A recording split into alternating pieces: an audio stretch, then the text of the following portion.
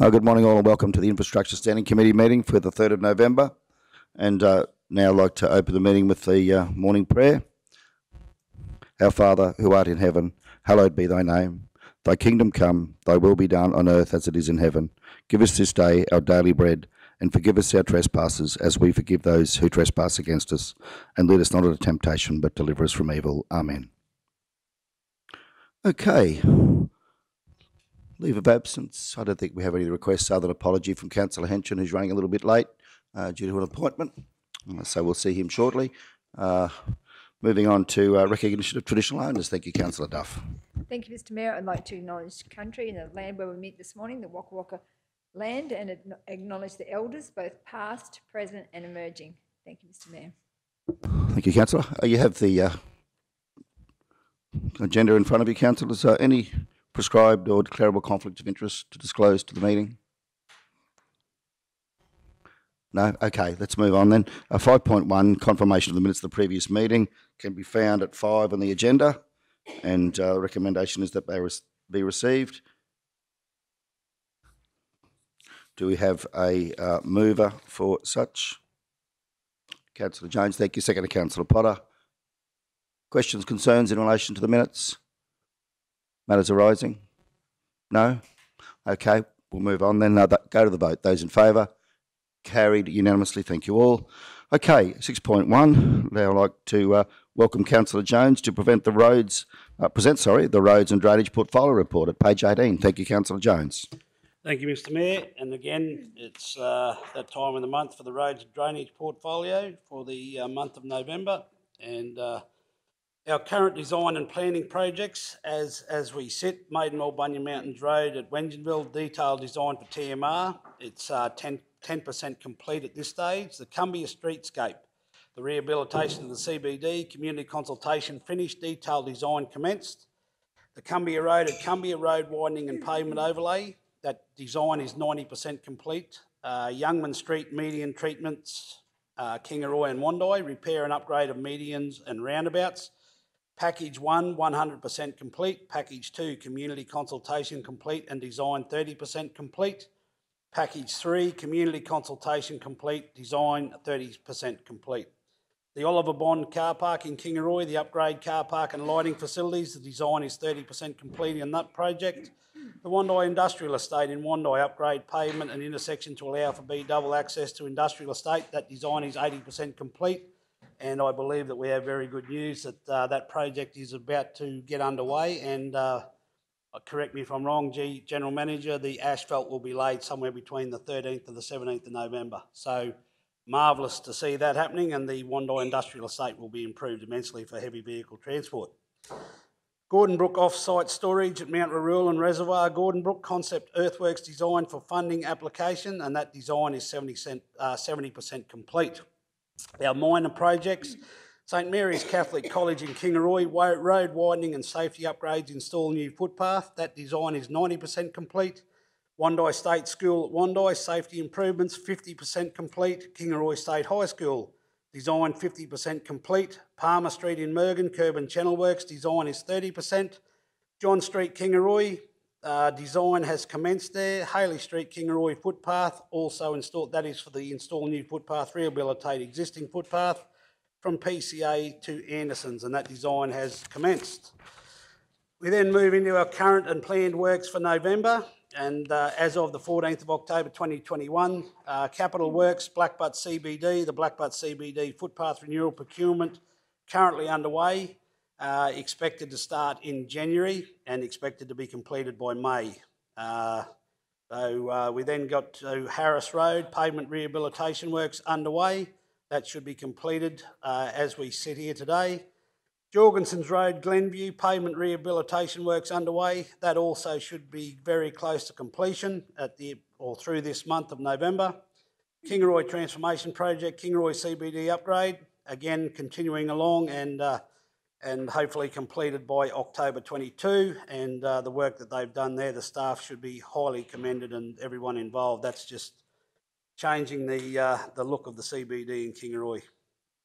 Memorandum Barkers Creek Road at Corndale, upgrade a section from unsealed to sealed standard between 14.5k to 15.5. That will be undertaken from this month through to March, and I've spoken to Lachlan Brown yesterday with the feedlot out there, and he's cooperating along with us as council to let his transport people know that there will be work going on through that period and to take extra care. Springs Road, Chelmsford, sealed pavement reconstruction, that'll go through October into November. Weckers Road at Warrulan, the sealed pavement reconstruction, that'll be this month. Wandai Industrial Estate, as I mentioned earlier, through November, December, and that will be completed, but I think that it will be well ahead of schedule because of the equipment being in our area. Bitumen reseal, procurement evaluation currently underway. That will continue from this month through to March. Our gravel resheeting program, we've got Bernier Road, there's a whole heap there, Bernier Road, Baldry Road at Brooklands, Hazeldean Road, South Nanango, Majors Road, Nanango, McNamara's, Brooklands, Perrotts, Bowie, Smith Road, Bowie, and the list there for the gravel resheeting program. That will be expected to go from all different start dates, but they should all be completed by the month of December. Our patrol grading also right across the region. We've got Bowie, Brooklands, Coolarbunya, Gordonbrook, Keysland, Kingaroy, Kinleymore, Newmga, Oakenden, Pimpinbungie, Proston, Stallworth, Tarong, Wengenville, Wandai, right across there. So across the whole region again, our crews are doing a wonderful job. Roadside slashing and boom mowing. The recommencement of the general slashing program is weather dependent and is currently being planned to start delivery in November. Isolated slashing is currently underway, targeting higher growth areas as per the completed works table for October. So our completed works for noting in October, Memorandum Barkers Creek Road at Wattle Camp, that was upgrade road to sealed standard, that is 100%. Tabinga State School, Kingaroy, regrade and seal drop-off zone drainage issues in car park, 100%. And Gore Street, Mergen, rehabilitate existing footpath, 100%. So again, I mentioned that is design and planning projects, so they are ready to go. Capital Works, Williams Road in Banark, upgrade from unsealed to sealed standard, project nearing completion, awaiting the line marking, and that's another great success story. Gravel resheeting, Mundubra Geelong Road, Geelong, travelled that road the other day, and it's at this stage it's in great condition, so hopefully the works that's been done there and we can get an upgrade coming through, and maybe through the federal election, all these people that are running for the federal seat may commit to doing that road. Patrol grading, Abbeywood, Bernier, Bowie, Brooklands, Highsville, Inverloch, Kingaroy, Newmga, Speedwell, Stallworth. Again, continuing right across the region, Tabinga, Tablelands and Wigton. Our roadside slashing, Brooklands, Bull Camp, Eastern Ango, Kingaroy, Mannion, Merlewood, Stonelands, Tablelands. And those guys will certainly be becoming very busy in the next couple of months with the predicted rainfall that's coming and the current stuff that they've got to deal with. Turn over the page, we've got a couple of infrastructure works, customer requests for year to date, and Councillor Shoemaker's questions there in the last standing committee about the concerns over the amount of roads that were done. If you have a look down there, 635, there's an explanation underneath there, and anyone that wants to have a look at it, it's on our website to check up on and see the progress of our crews across our whole network of roads. A quick another one, a paved liner truck is used to complete specific types of pothole and edge breaker defects. The truck operates by dispersing compressed pressurised air to spray bitumen emulsion material from an arm at the front of the truck. From there, the truck passes over the sprayed section, leaving a layer of aggregate. This machine is used for shallow sealed rehabilitation repairs, including potholes between 5mm and 75mm in depth and minor edge breaks. It can also be used to temporarily seal a finished pavement repair to hold a pavement surface together to allow traffic accessibility until the final seal can be undertaken. And again, Mr Mayor, I have no hesitation in congratulating the staff, men and women outside doing the work, and also the people that are involved inside. They continue to do it. I was out in the community yesterday at the Cumbia races, and I was just completely floored with the amount of comments about the road network being improved in the last 3 or 4 years. So could you please pass on to the staff, Mr General Manager, that as I always say, we are not perfect, but where we come from in 2016 to where we are now, it's a hell of an improvement, and we continue to see improvement. So congratulations to all involved. And on that, I would like to move my roads and drainage portfolio report for the month of December be accepted. Thank you. Thank you, Councillor. Do we have a seconder? Thank Councillor Duff. Okay, questions, comments? Councillor Duff, thank you.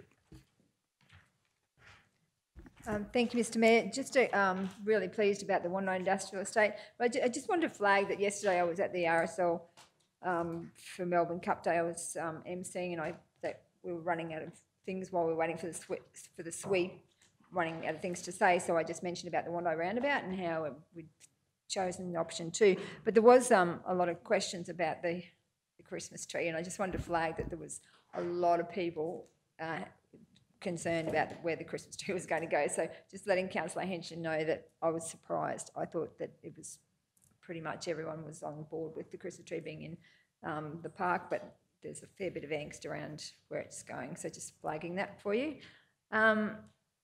Just wanted a couple of questions on the Gordon Brook offsite storage and Mount Maroon Reservoir. It's 70% complete. I'm just wondering when will the design be complete, and do we have any costings on that yet? That's just a question. Thank you.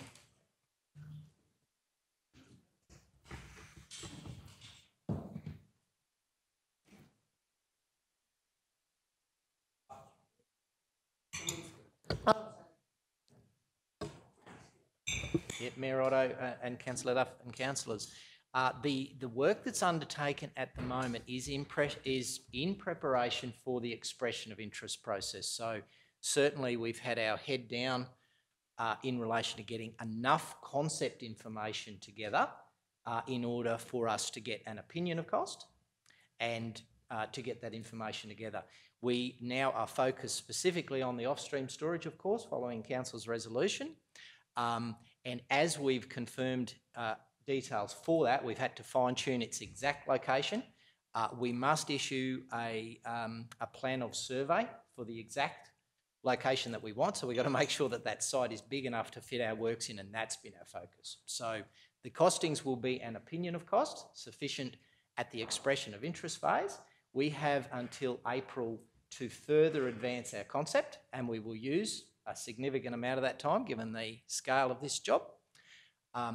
Full detailed design, to correctly answer your question, will be part of a design and construct project. So the absolute final detail of it will be delivered as part of the works, subject to us being successful.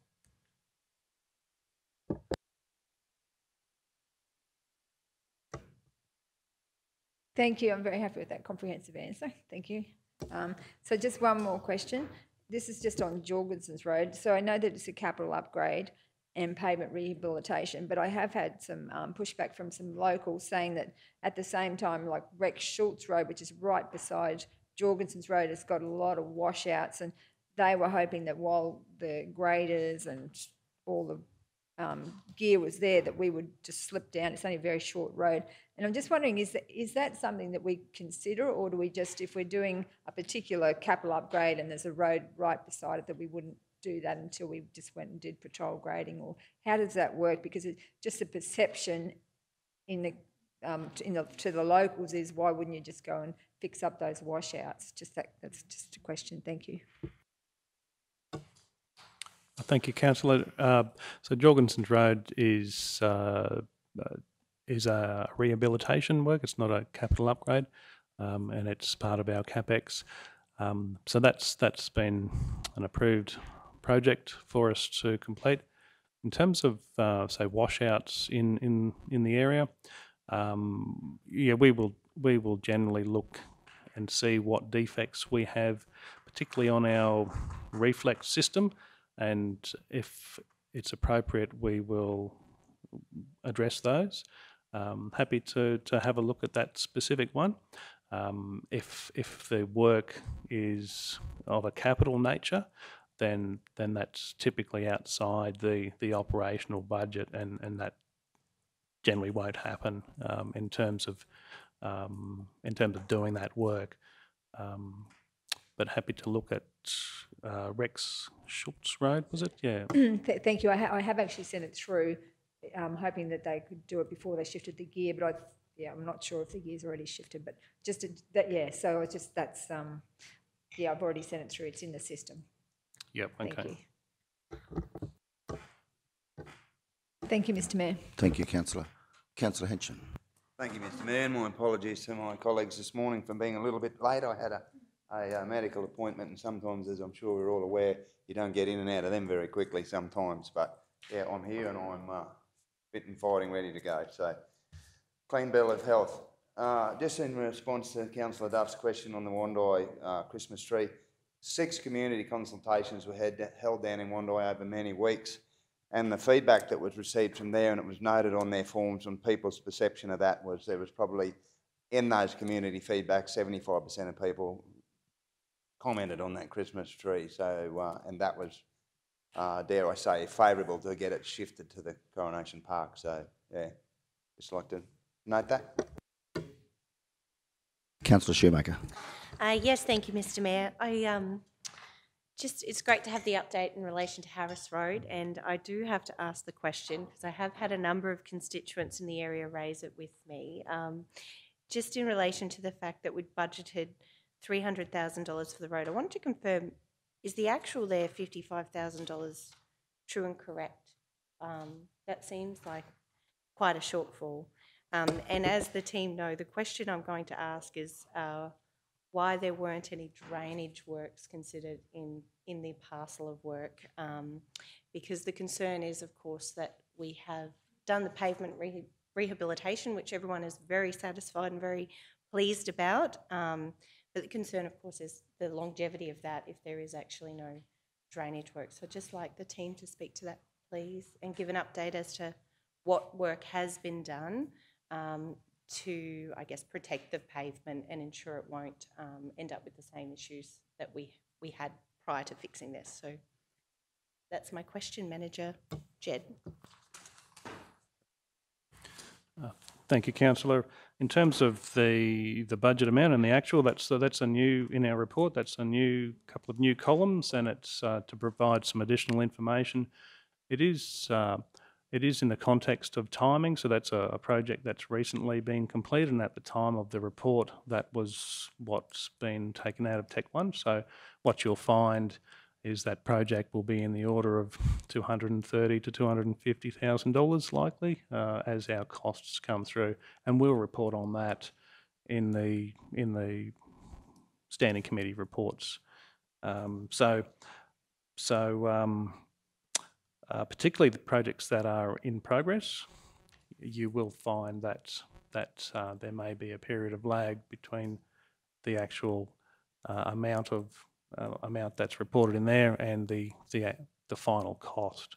In terms of Harris Road, the project was very specifically rehabilitation. It was a very poor section of road, rutted on the upstream side.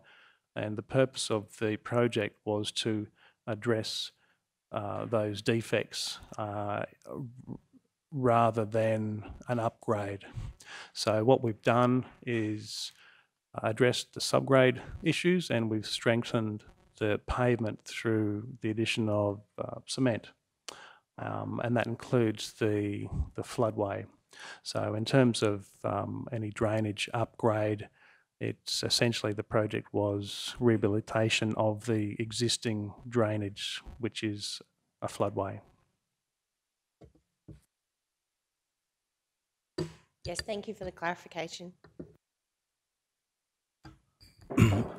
Manager, just in relation to John Street, Kingaroy, I think we'll probably recognise it's one of those streets that have for some time needed work and quite poorly, quite significantly debilitated. Any timing around that, to your knowledge at this stage, for the completion of the design work, James, on that?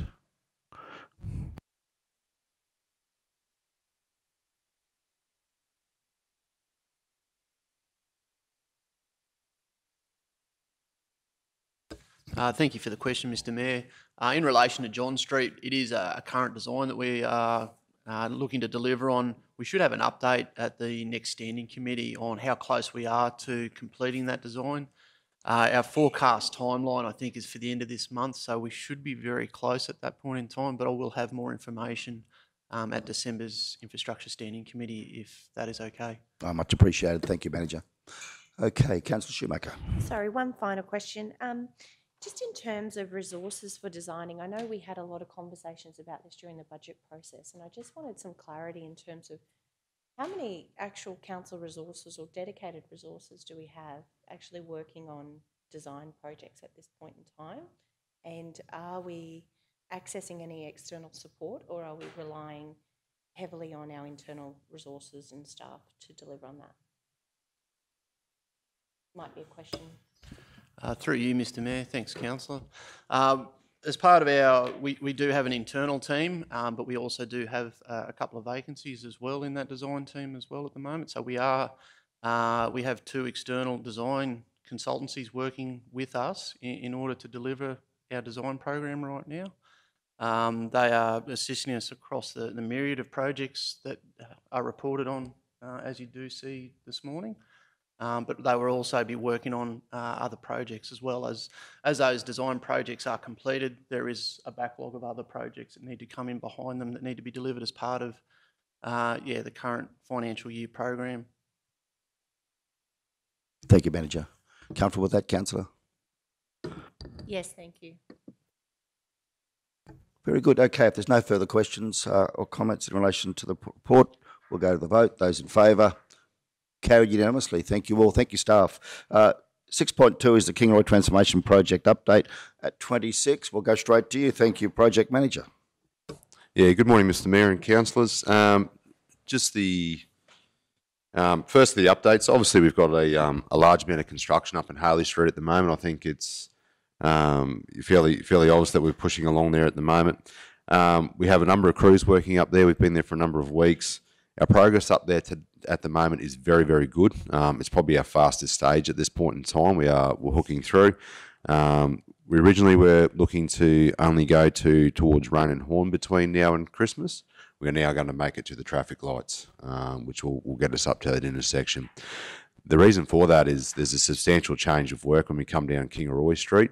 So Kingaroy Street has the same utilities but doesn't have the same pavement work. So it has a lot of the risks and the issues that we have with the existing pavements don't exist in Kingaroy Street. A lot of that is asphalt topping, so we can work on both sides of the street and we should move through there quite quickly. And we're currently talking to businesses around when that will happen. But at this stage, we expect with our current progress to be curb and channel in and road installed in Alfred Street and in Haley Street by the end of this month, which is very, very quick. So at this stage, we expect that we will be starting into Kingaroy Street in January. Obviously, it's back to school time. There's a few businesses there that are affected by that, so we'll be working with them to see how that looks. It's likely that we will come from the Alfred and Kingaroy Street intersection and work our way back up through there as well. So just in the report there, I put a few photos. I think everyone's aware of that. I probably also, just while I mention, we will be doing asphalt works in Alfred Street next Wednesday. Fulton Hogan will be here to nail that street out. We're also putting some minor maintenance around the place as well in the CBD. We're going to fix a few defects. I think the Queen Street intersection, Mr Mayor, which you've raised with us previously, I think they're going to put some AC through that while they're here for that in Wondai and a few others. So we'll take opportunity to have that sort of gear here to do some complementary works. We'll actually start construction or digging out the road in Alfred Street tomorrow afternoon at this stage, and basically try to have that ready by Tuesday, Wednesday next week to allow that asphalt to come in. Those crews will arrive, do that AC. They will then go to Wondai, where they will do the EME2 run overlay on Wondai. They will then have their 4-day shutdown per their safety requirements. They'll then come to Haley Street and arrive here on the 22nd, 23rd of November. And then they will spend probably six to 7 days here at KTP, and they'll go back and put the final surface on Wondai with the AC14. So very coordinated works at the moment between ourselves, obviously Kevin's other teams, but also Fulton Hogan as well to bring that sort of gear out. It's fairly substantial. Just in progress, we've completed a lot of our landscaping. So just go down to page 29 there, Linnell. Just go back up to I'll just show you a couple. You can see the mulch is in there. The firewheel trees will be here tomorrow morning. So that roundabout will commence planting tomorrow morning around 9 o'clock. and also the Silky Oak will be coming out. It is getting relocated to Apex Park tomorrow morning. So we've worked in partnership with our parks team to make that happen. We've got shared gear from virtually everywhere. We've actually have our Mergen water and wastewater team here this morning prepping for that, because we've obviously got to do some stuff with the utilities to get that out. So yeah, we're seeing good combined effort across the organisation, which is great. Just down Linnell for us, we continue to do our videos there. I think everyone recognises the two councillors. Our videos up at Harley Street have been very well received by the community and appreciated by the businesses. And it's not all smooth sailing, as we know, building these sort of projects. So some of the issues and the discussions we've had up there have been, quite constructive and thought out. And we're doing absolutely everything we can to support those businesses. Again, just want to acknowledge the councillors' support, and also Luke and Christy, who've been out on the ground there with the team, doing a wonderful job talking to those businesses. Again, some things are easier than others, and they're up there doing a very good job to try and compensate and work with people as much as we can to limit our impact. And again, I say it every time, our speed is our biggest thing we can do for businesses to get out there as quickly as we can. Just go down, Linnell, just on the map there, that shows our scope of work. Obviously, what you'll see there up towards the Busy Bee end and the Toy World end, we're pulling through there as we speak, which is basically going to get us up to the lights with those utilities being dropped in at the moment, along with the stormwater system there as well. We've kept parking available for those businesses as long as we can during the Harley Street project, which I think was probably one of our smarter moves. Not always the best ideas to take it out early, but I think we've tried to keep as much there as we can while we've been under construction. I think that's made a difference to us also. Just scroll down, Linnell. Just talk about our budget. Our budget forecast hasn't changed since my last advice. We're currently tracking probably about 2.4% over on Alfred Street, which is still 0.32% of the total project value. We'll continue to watch that as we go through. We've had some overs and unders starting to come through. One of the things I said last time, we were not receiving larger impacts on materials when I was here last. I probably shouldn't have said that. We're seeing that everywhere across the board now on every construction site. Actually, Aaron pulled me up. We got a letter on November, and this is not just for KTP, this is right across council. All PVC pressure pipes will go up by 10% in November. Last week we were served with a letter. All PVC pressure pipes go up by another further 12% during December. So 22% raise on materials in 2 months. We're seeing gravel go up. We're seeing everything go through. But what, from our point of view, is that we will monitor that and report that up as we go. So that's you'll know what I know. At the moment, the good news is most of our PVC was ordered. Aaron actually worked that out. That would have cost us over $110,000 if we had not bought it. We're probably worth about 10 grand. But you can see that that's a huge impact, but not for us, but also for Tim up the back. That's everything. So you can see 20 to 30% going across the board at the moment through construction, which is just too much money out there and supply and demand. So, but otherwise, we're tracking right on top of our budget at this stage. I forecast that we'll be right on top of it, and as that changes, we'll keep reporting that every month so you know what's going on. All right, just go down for us, please, Linnell. We talked about the price in risk and variations. I think our biggest one at the moment is weather. To be honest, I think I just gave Luke the good news. It's supposed to be raining on Monday. They're talking 10 to 20 again. I think everyone's happy to see the water go into the dams as we do, but when you're trying to build a large project, but again, I'll credit to our teams on the ground, particularly our supervisors up there at the moment. They're doing some wonderful work to mitigate the wet weather up there.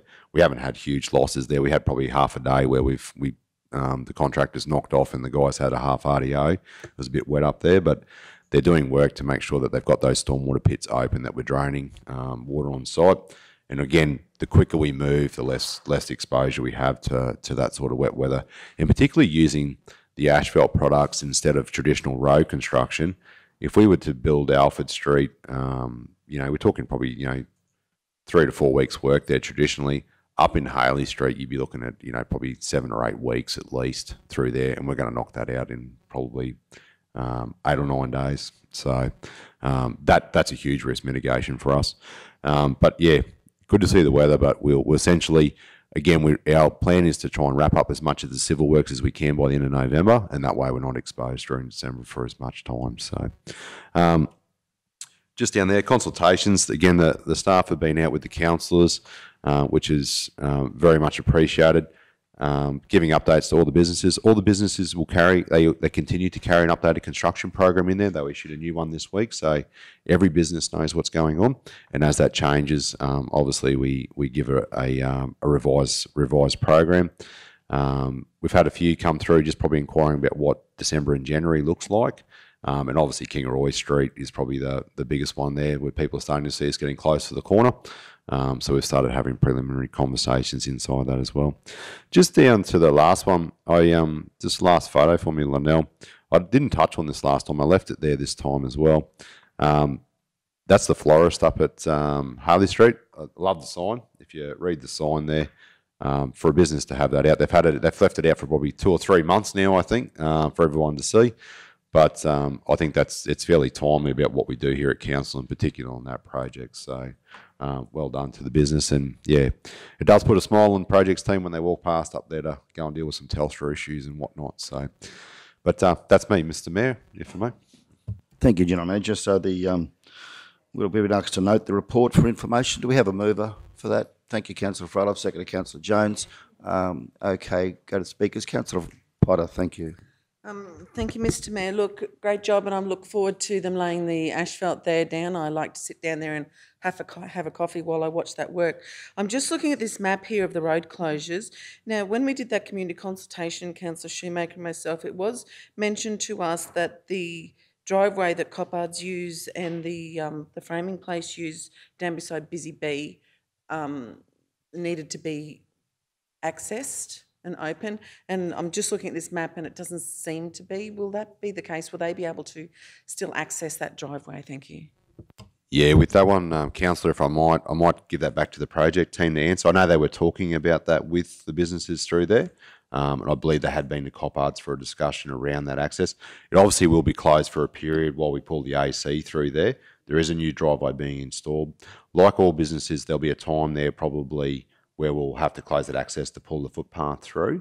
But Luke and the team will be working with them. I'll just follow up when I get back to make sure that that's been dealt with, if I may. I believe it's in hand. Thank you, Project Manager. Councillor Shoemaker. Yeah, thank you for the report, Manager Meehan. It was excellent.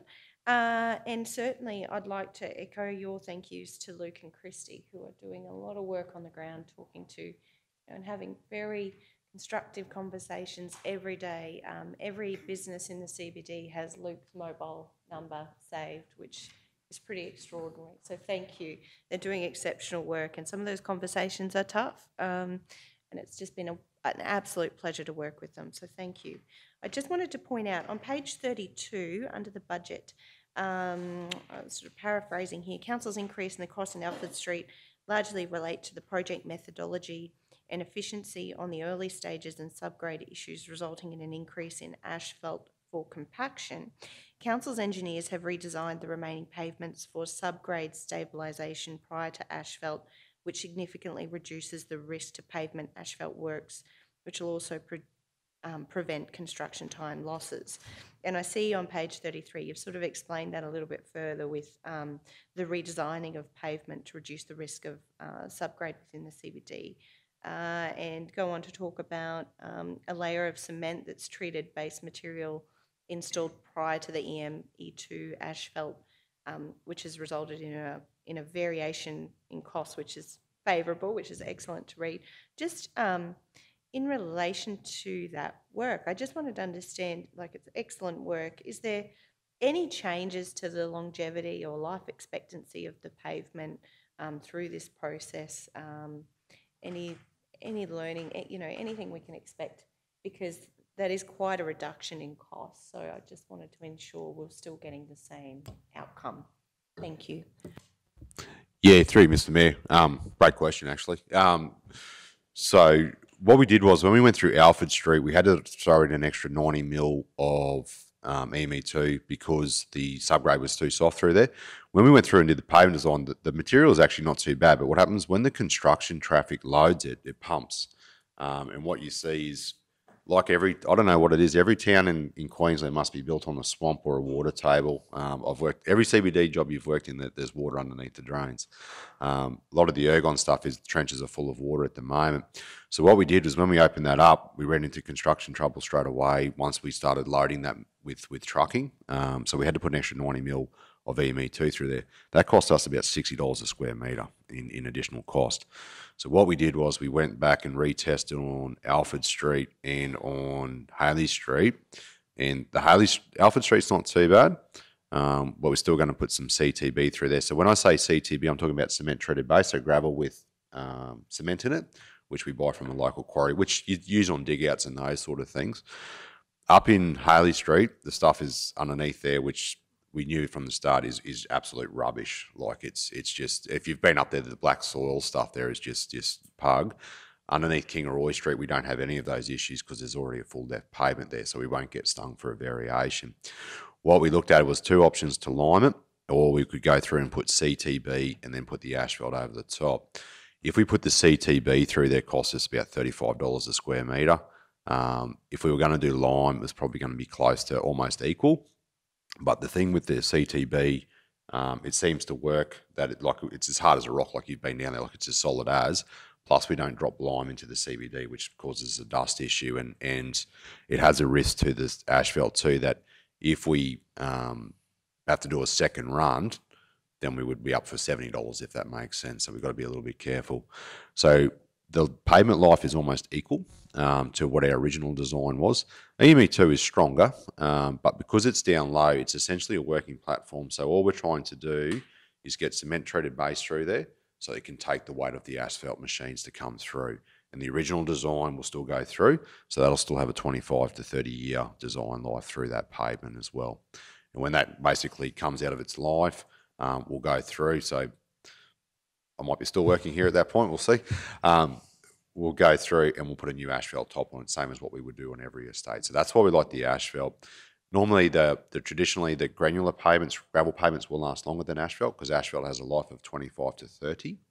But when you're using CBDs and those sort of things, it's the right horse for the course, if that makes sense. It's quick, it's fast, it's cost effective, and you get your return on your investment. So to answer your question in short, I hope that explains this. We've looked at 3 different options. We've come out what we think does the best return on investment. We still will cop a variation for that CTB, but we're not walking into a $60 a square before we stern up. So we've tried to be a little bit smarter this time. But it seems to be very effective up there at the moment. So happy to walk anyone through the site too if they want to have a look at that when we're doing that. So feel free. We'll be doing the same on Alfred Street this week. No, thank you for the explanation. And I just think it, goes to the core of council. I think learning and problem solving on the ground and coming up with solutions and trying new things is really important. And I was really pleased to read that. And yeah, thank you for the clarification. It's great to know that we can have that outcome, but it's not going to actually impact the end of life of the infrastructure. So well done to you and the team, and I look forward to a walkthrough when they start next week with Councillor Potter, definitely. Anything further? If not, we'll go to the vote. Those in favour? Carried unanimously. Thank you all. Thanks very much, Project Manager. Excellent work. Thank you. Okay, 6.3, Kent Street, Kingaroy Street and Haley Street, Kingaroy footpaths. That's at 35. Acting GM Manager Darcy, we might let you give us the run through on the report if you could. Thank you very much.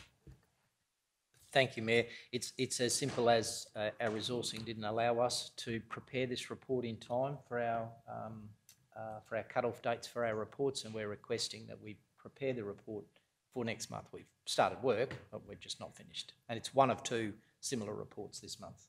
Thanks. Thank you, Acting General Manager. So the recommendation is that the report detailing Kent, Kingaroy and Haley Street, Kingaroy footpath projects be presented to the December Infrastructure Standing Committee meeting. Do we have a mover? Yep, Councillor Jones, second, Councillor Froloff.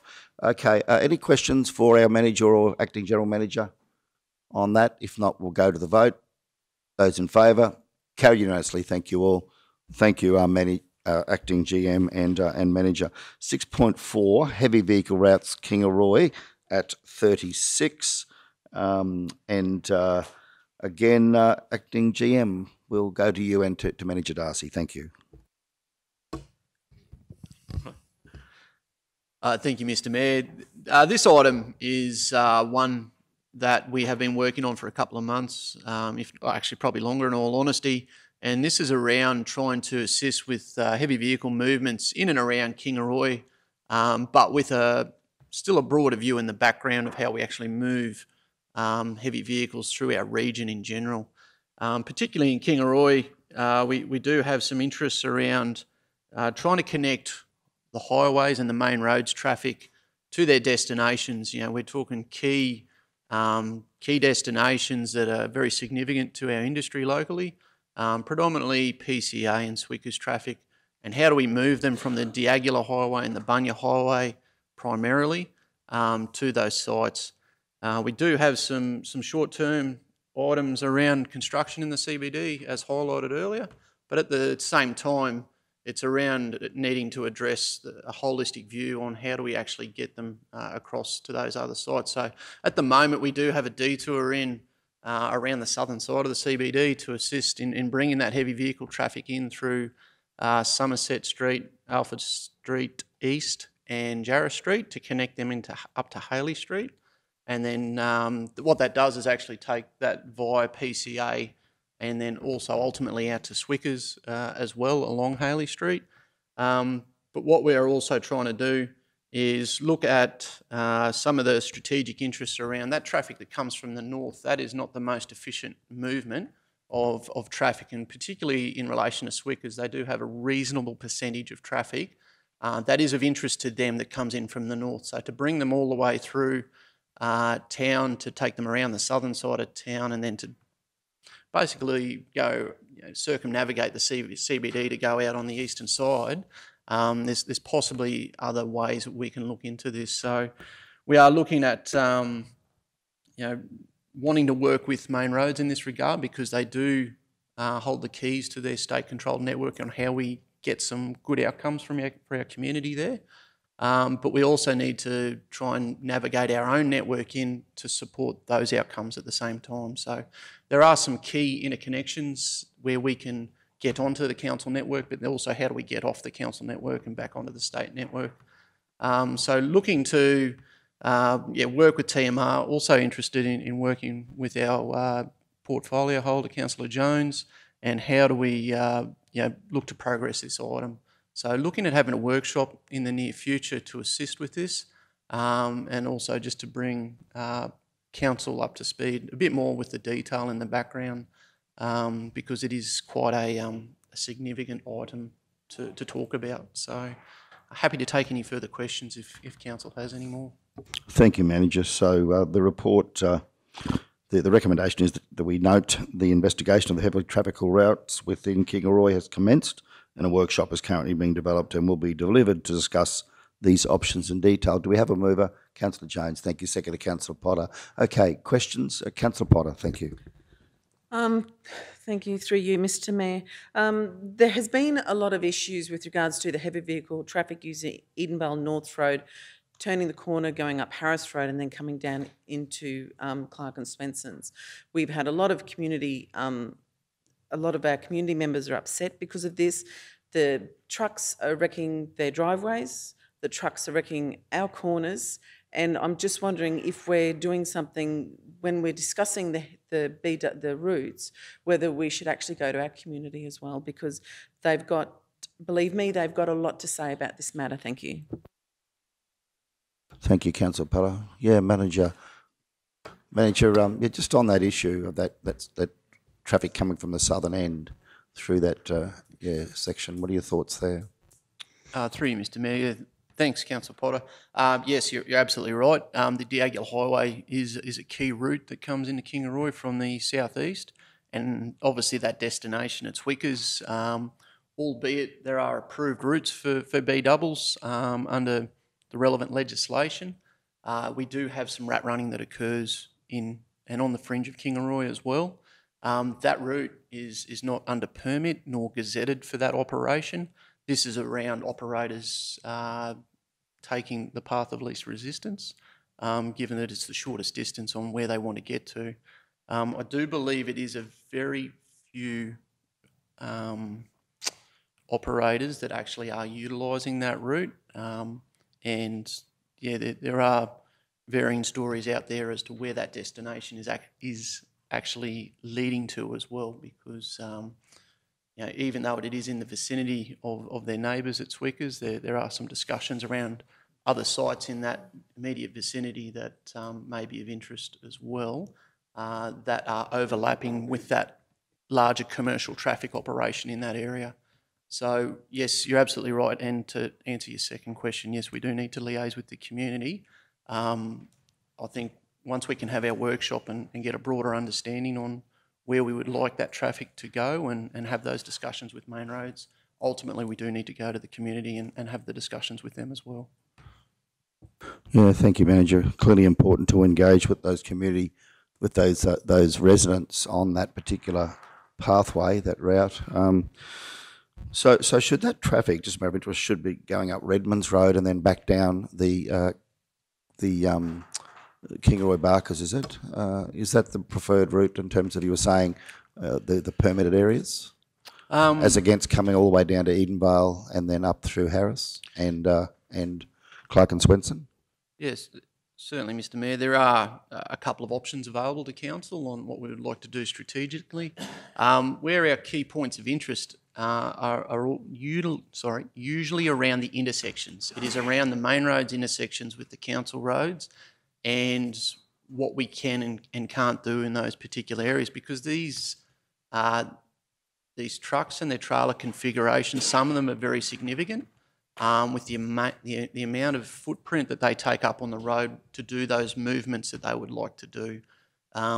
They do need a fair large amount of square metres, and some of our infrastructure is just not large enough to accommodate those movements, particularly for the safety of other road users at those intersections, because it is usually your cars that are there, traditional residential traffic are waiting to do a turning movement, and then they have potentially a B-double come right across their nose, and sometimes it's the second trailer that comes as part of that B-double that gets very, very close, where sometimes those mum and dad operators need to do manoeuvres to get out of the way of those second trailers, or they may need to apply the brakes because of the time in travelling along the road, and that second trailer takes a certain amount of time to get across that path of travel.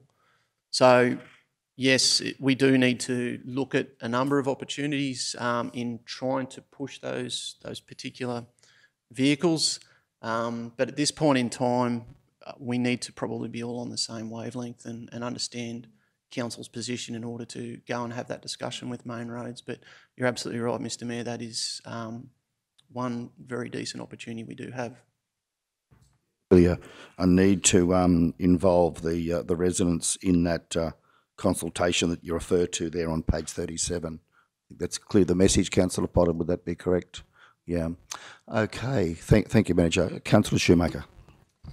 Yeah, thank you for the report. I can certainly agree there's certainly not enough room in that area to accommodate some of those movements. I was one of those vehicles actually just last week with a B-double that took me by quite a lot of surprise in that very area. So it is an immediate area concern and something that we do need to focus on. So I look forward to the workshop and do believe we do need to take a holistic view in terms of these issues. So just in relation to, I note, in our resolution in September, we had moved that Councillor Jones be appointed to lead the strategic planning and advocacy with the department in relation to heavy vehicle movements, including road trains across the region.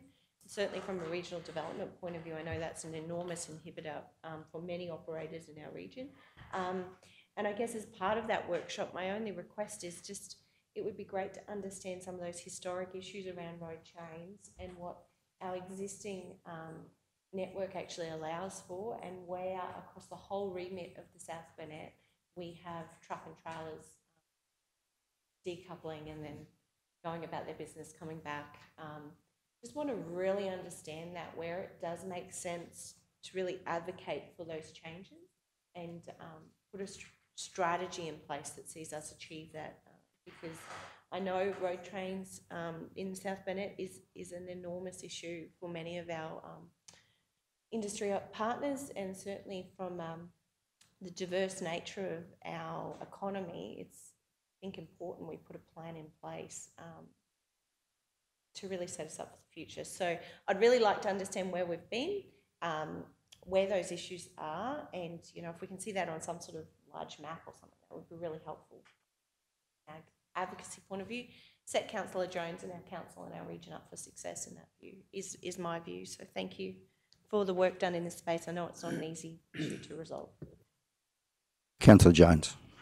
Yeah, thanks, Mr Mayor, and totally agree, Councillor Shoemaker. I had a great opportunity while we were in Mackay to progress these conversations and make contact with the relevant people and working with our staff, and I think we can get an outcome, and I totally agree. When we have that conversation and that meeting, workshop, we need to find out where we're going to go first, and then we go back to the consultation. The only question I just want to clarify, with these trucks that are running up illegally, going up Edenvale North and all that sort of stuff, Clark and Swenson, council can't enforce any restrictions on that traffic. Is that correct?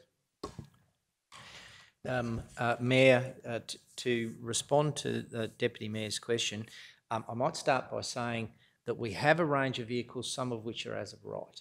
That's correct. So anything under 19 metres, so a truck and dog, a semi-trailer, those vehicles are as of right. And James spoke before in relationship to permitted vehicles and also the B-double route. So the B-double route is a prescribed route that's pre-approved. Operators can lawfully use it without a permit. Other routes they can seek, and obviously we're not going to be providing approvals through residential areas. So while we may see some lawful use, there may be some use which is not permitted, and that is a matter for the police service or Department of Transport operators, should they be operating in the area. That's correct. So that's why this is a messy situation, and we have to get an outcome sooner rather than later. So we need to, and you guys are doing a wonderful job in organising that meeting and workshop, and look forward to that, because I'm reasonably confident that down the track, sooner rather than later, we may get an outcome that's going to be suitable for everyone. And Councillor Shoemaker's right. Because we can't get B doubles into our South Burnett, into the heart of our South Burnett, one business alone is having to spend an extra $200,000 a year on transport just to get his supplies to his factory. That's one business. So it is an enormous thing for regional development and everything. We've already lost a trucking company out of our region because of it.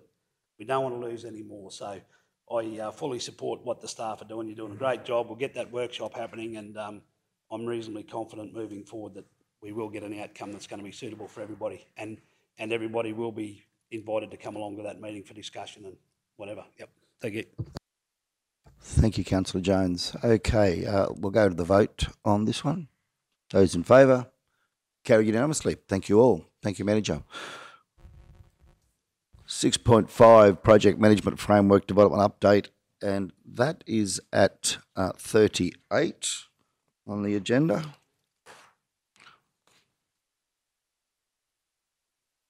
Okay, so we've got the report there. General Manager, would you like to take us through that? Thank you. Thank you, Mr Mayor. So this is just an update for councillors. I've actually got two reports, this one and the following one, and they're both projects that we have ongoing at the moment. The latter one is a project that we're looking at improving our maintenance particularly in the sealed road space, and this one is in our capital space. So looking at improvements that we'd like to make in our CapEx. So I won't go through it in great detail, but there are some key points that I'd like to just highlight. Our principal project manager, Darren Cunningham, he's the champion in this space, and hats off to Darren for all of the work that he's been doing. The project essentially is twofold. It relates to the individual projects that we deliver, and an attempt at trying to improve essentially the project management of individual projects, as well as the overall CapEx program that we're expected to deliver this financial year. We've got something like 50 projects that we're currently managing, and creating a more robust framework around both the individual projects and the program is ultimately the aim of this. So very quickly, there's a couple of key milestones that we've achieved. One is on the screen there. It's a tiered level for individual projects. So we've looked at acknowledging that a lot of projects are very different. There's some very high risk ones. KTP, for example, is quite complex, both in design, construction, and community engagement. And then we have some easier projects, which we would term as tier 3. So gravel resheeting is a good example where it's quite routine, and there's probably less complexity to those sorts of projects. Over the page, we've introduced or commencing introducing what we call a gateway system. So there's 5 gateways in a project, and it essentially is identifying from the inception of the project through to planning and design, procurement and valuation, execution, and the final project closeout. And so each of those phases in a project has some certain tasks that we need to tick off. And just over the page, there's that one's a pretty boring image, but it actually is a snapshot of the Microsoft project software that we use to manage our projects in our program. And within that, you can see the elements of the gateway system where we're looking at the design, looking at the procurement, the construction, and the final completion. That's probably been a really big change for us this financial year. We have previously used Microsoft Project to manage our projects and programs, but this one is much more complex, and we're working through that, understanding some of the complexities, but it's good in terms of the overall management of the project, understanding that the project doesn't commence when we have our tools on the ground. There's a lot of lead up pre-construction work. And interestingly, the final closeout of the project, quite often our teams are keen to go on to the next one, but there's a lot of loose ends that we need to tie up, particularly in the financial capitalisation, etc. And that's the gateway system formalises that for us. I won't go through these particular slides. They're a little bit too detailed, but they are for council's information. That one there, Linnell, that we presented this about 12 months ago, I think, and so this one is an update on where we're at. We've substantially have the framework around this, and there are the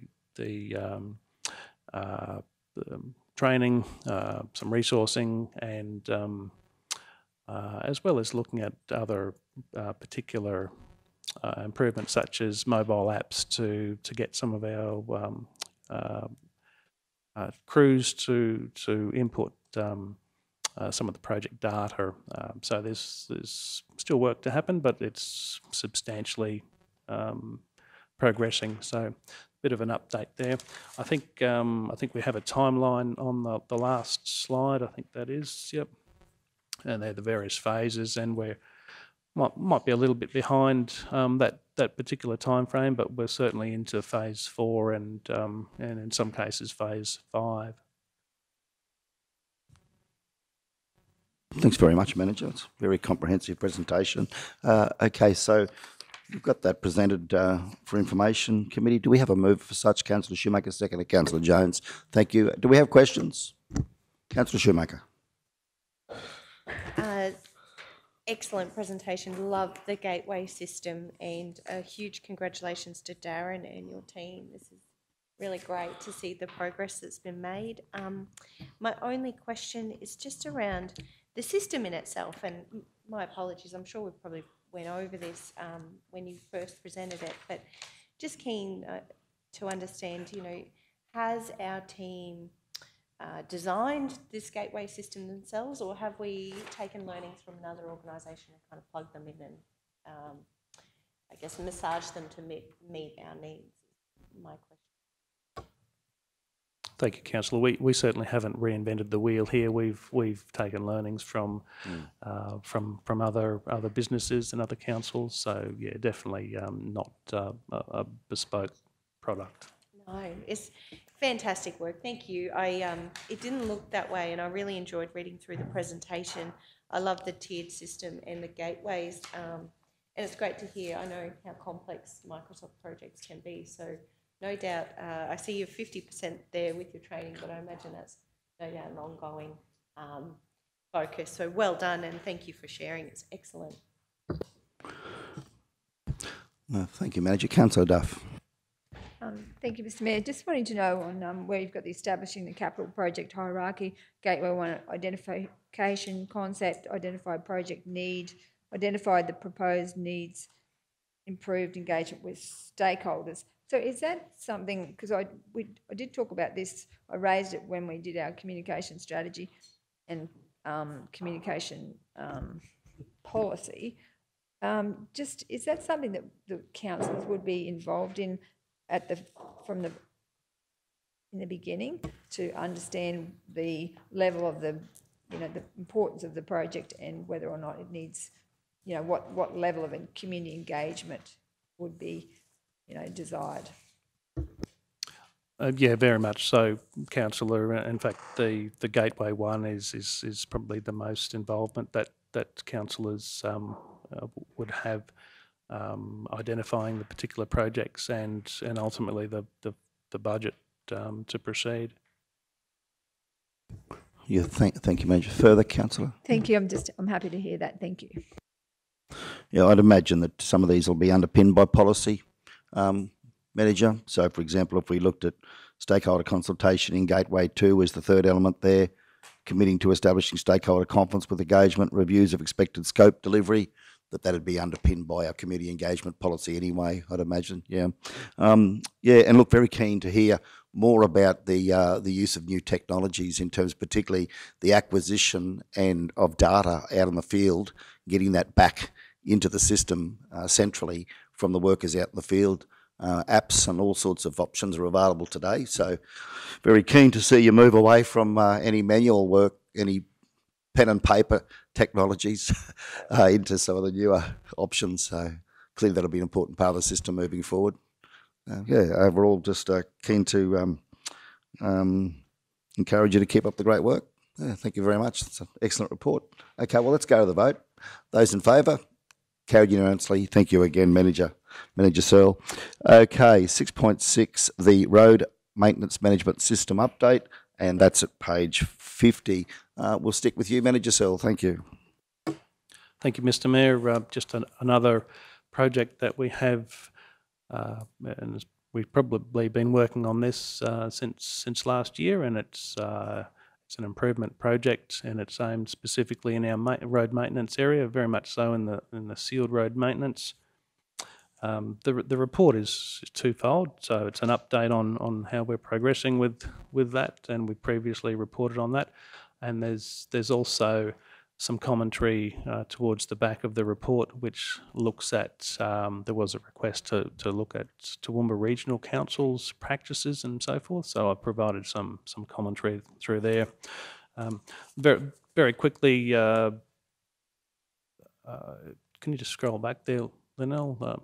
That's it. I won't go through that in detail, but it's essentially looking at some of the key milestones that we've completed in those little boxes there, and one of the big ones is the loading of our Reflex software, and that's substantially being used by our crews now, which is great.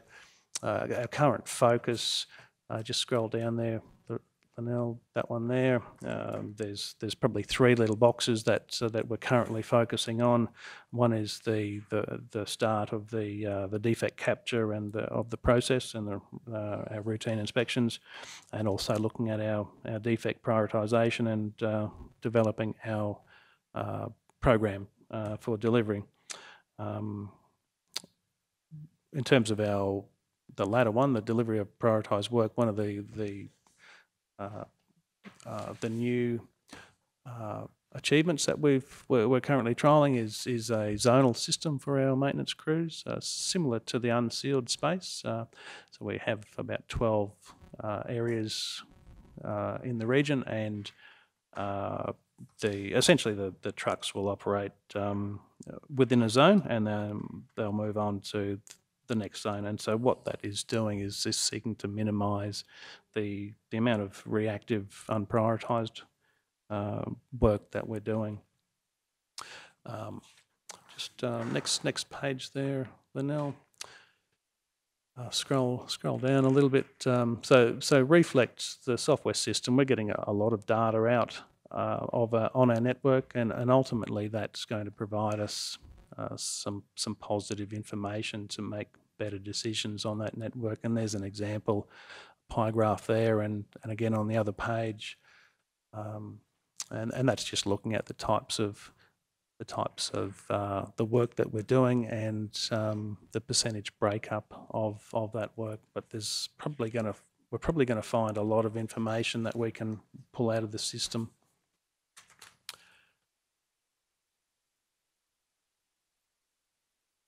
Just a quick commentary on the sealed road surface improvement. So probably two items in there.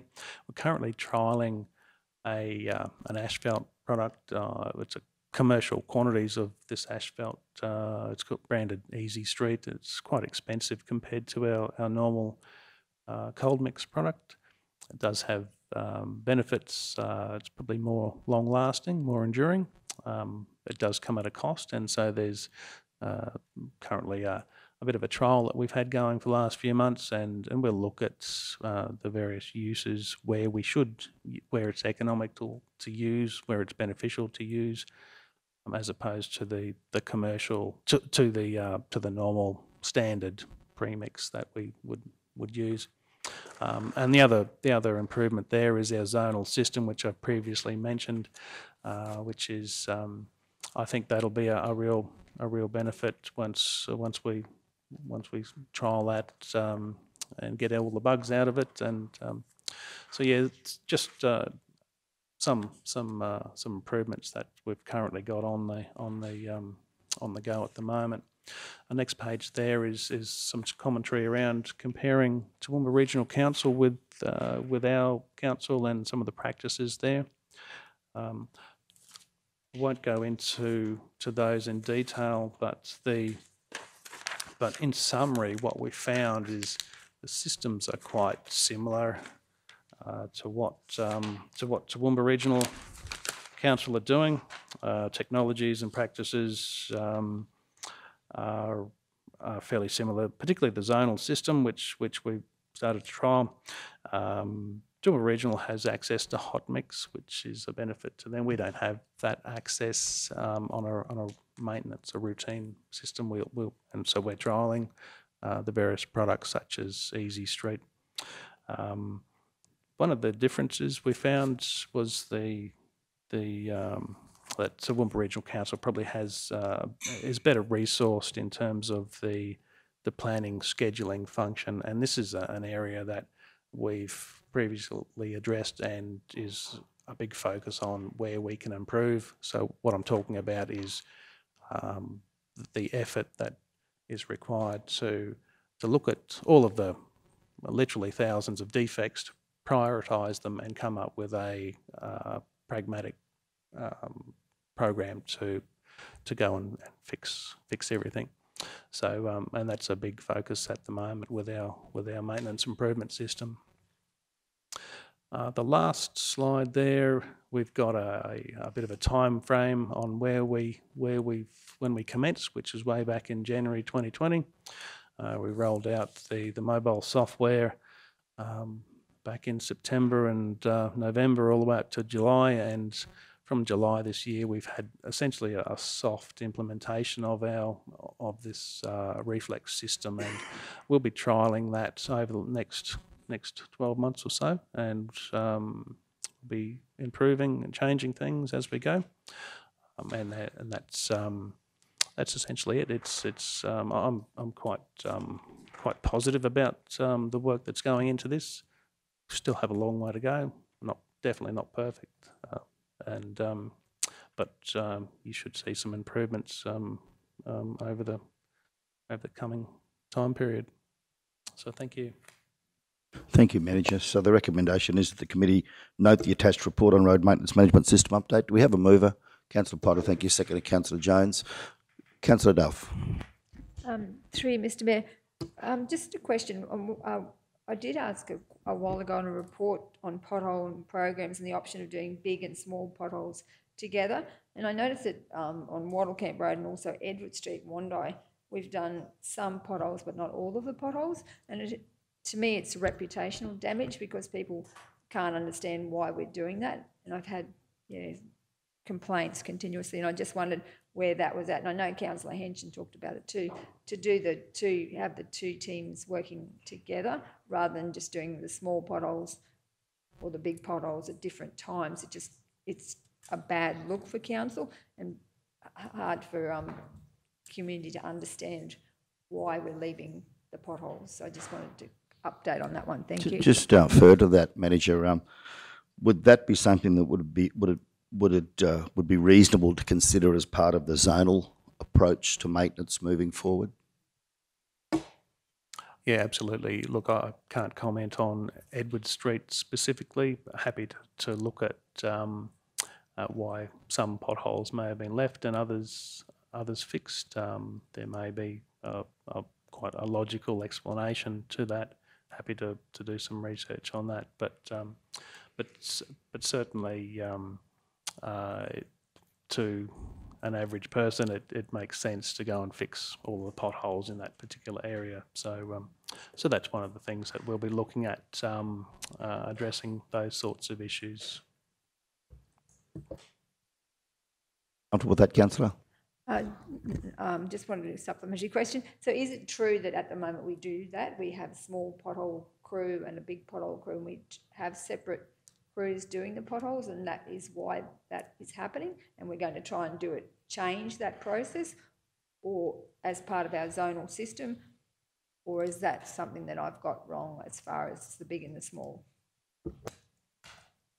So we have 3 purpose-built machines, 2 pave lines and a Flowcon machine. They do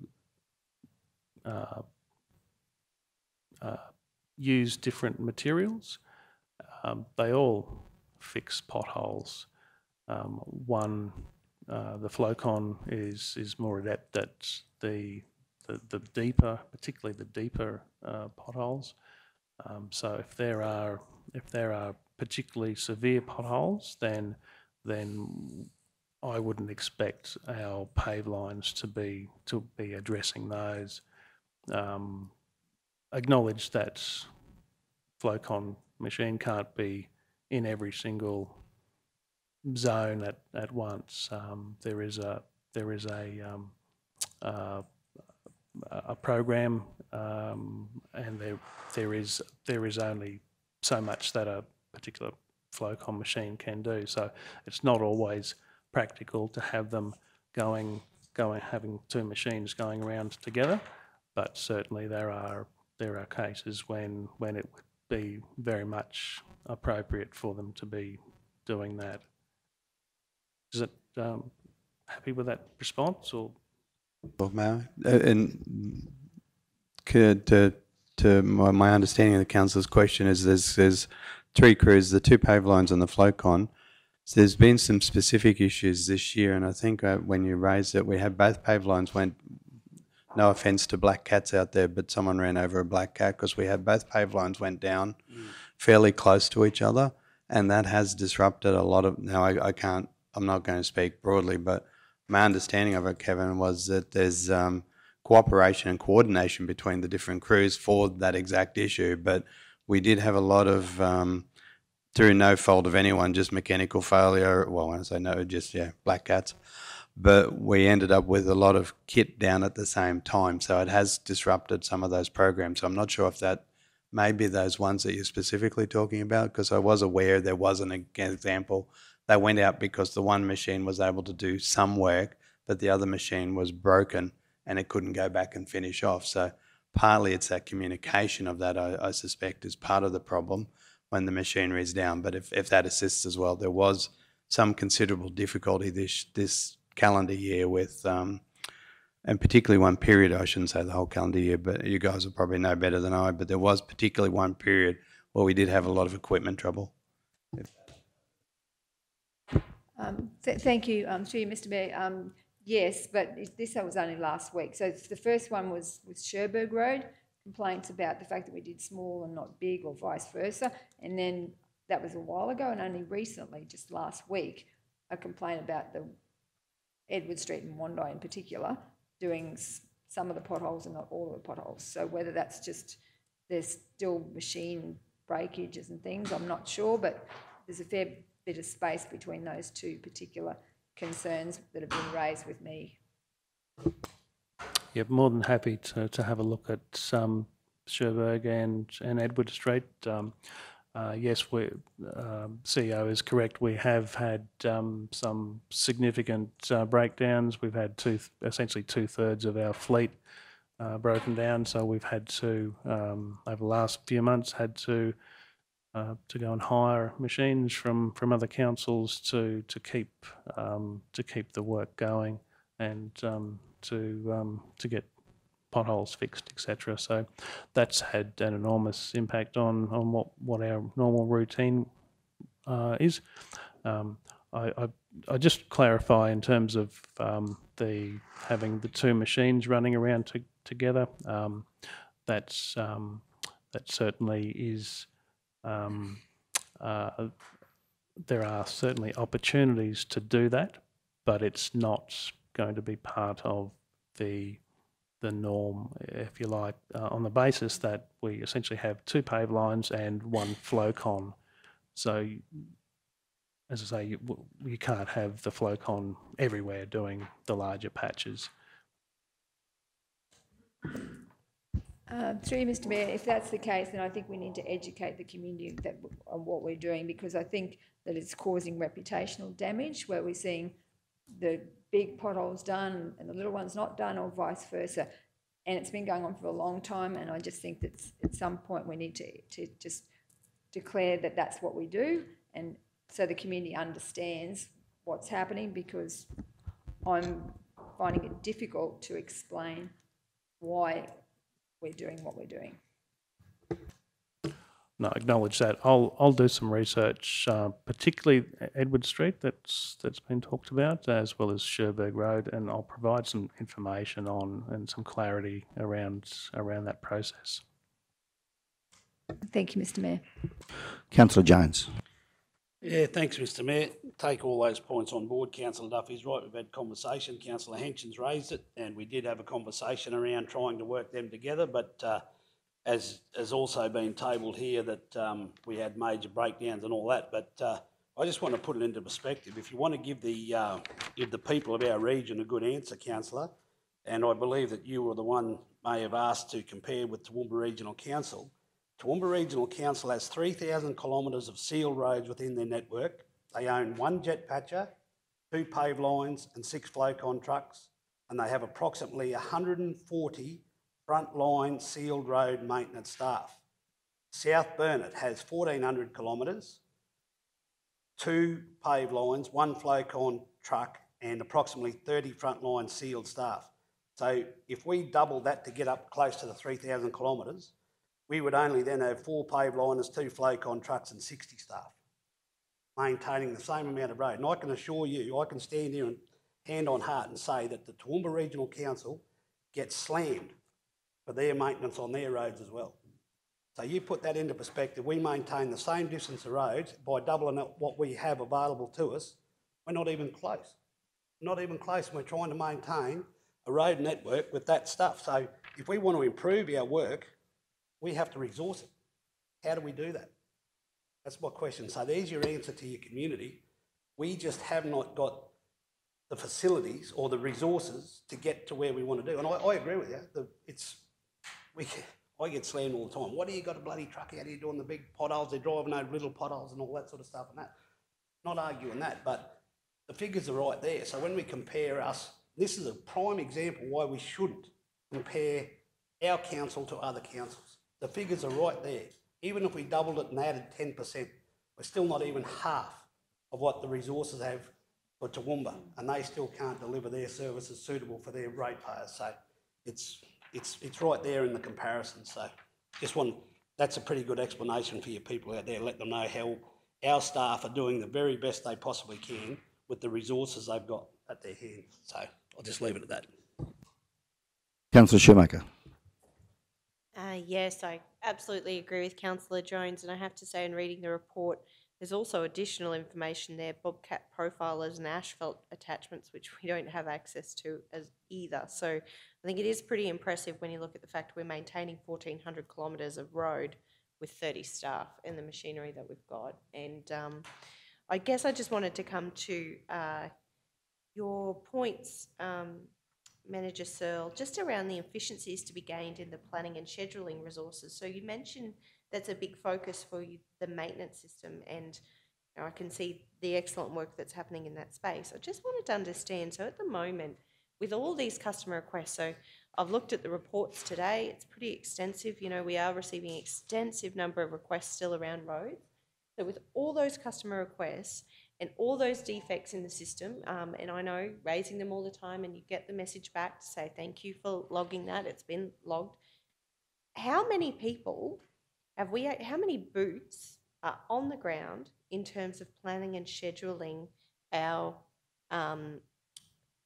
2 paveliners, 1 Flowcon truck, and our 30 frontline staff? How many people are actually coordinating that work inside your office? I'd like to understand that. Thank you, Councillor. Linnell, if you just go back to page 52, just up the very top.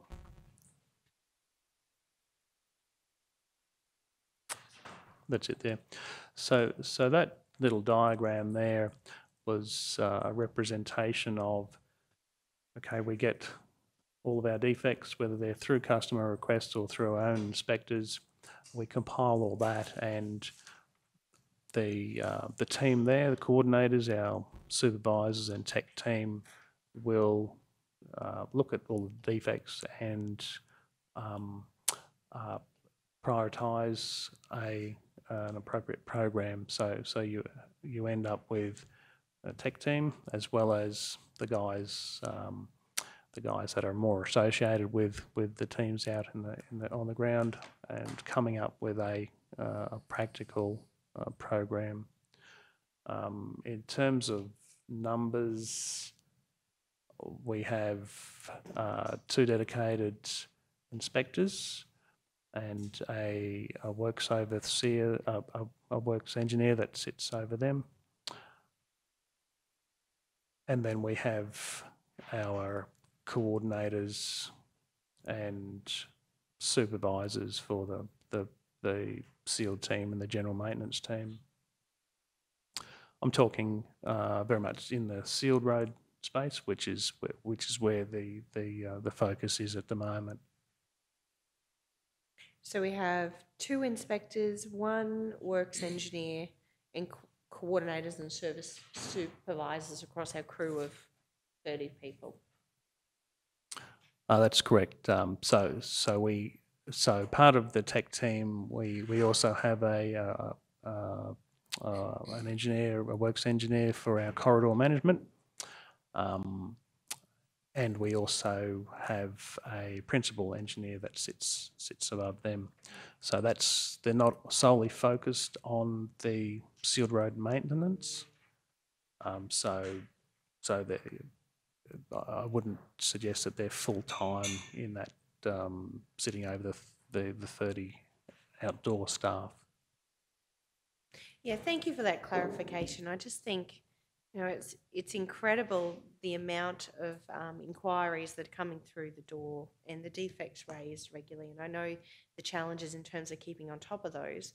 And I guess it's important to just remember, you know, how many people are actually sitting there processing these and trying to work out a plan to efficiently dispatch our resources and get the outcomes that we need in our community. And, you know, I just think the report was excellent, and being able to just see some of, you know, the work that's happening around the challenges with hot mix and things, I absolutely agree. I think there's more work that needs to be done in sharing this story with our community and the facts of the challenges in which we face. Final question, just in relation to that hot mix, where do we actually get our hot mix from? I thought it was the Darling Downs, but I just want to confirm, how many kilometres does, on occasions when we are actually doing hot mix works, how far does that have to travel? And, some of the logistics around that, because I imagine you've got to keep it at the same temperature as well.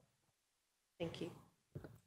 Thank you, Councillor. KTP is probably a good example. So we're sourcing hot mix, both your standard AC hot mix as well as the special EME.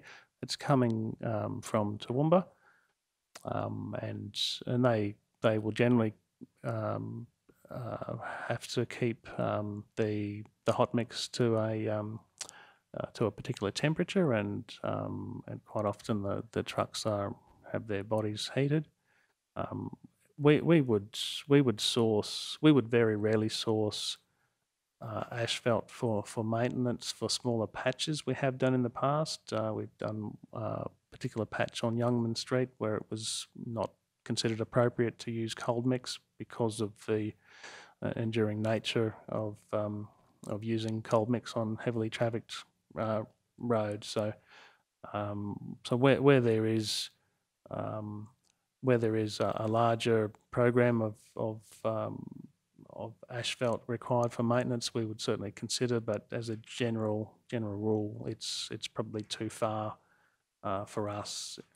Probably too cost prohibitive more than anything, I would think. A comparison with Toowoomba Regional Council, there's an asphalt plant in close proximity, so why wouldn't you use that, take advantage of that?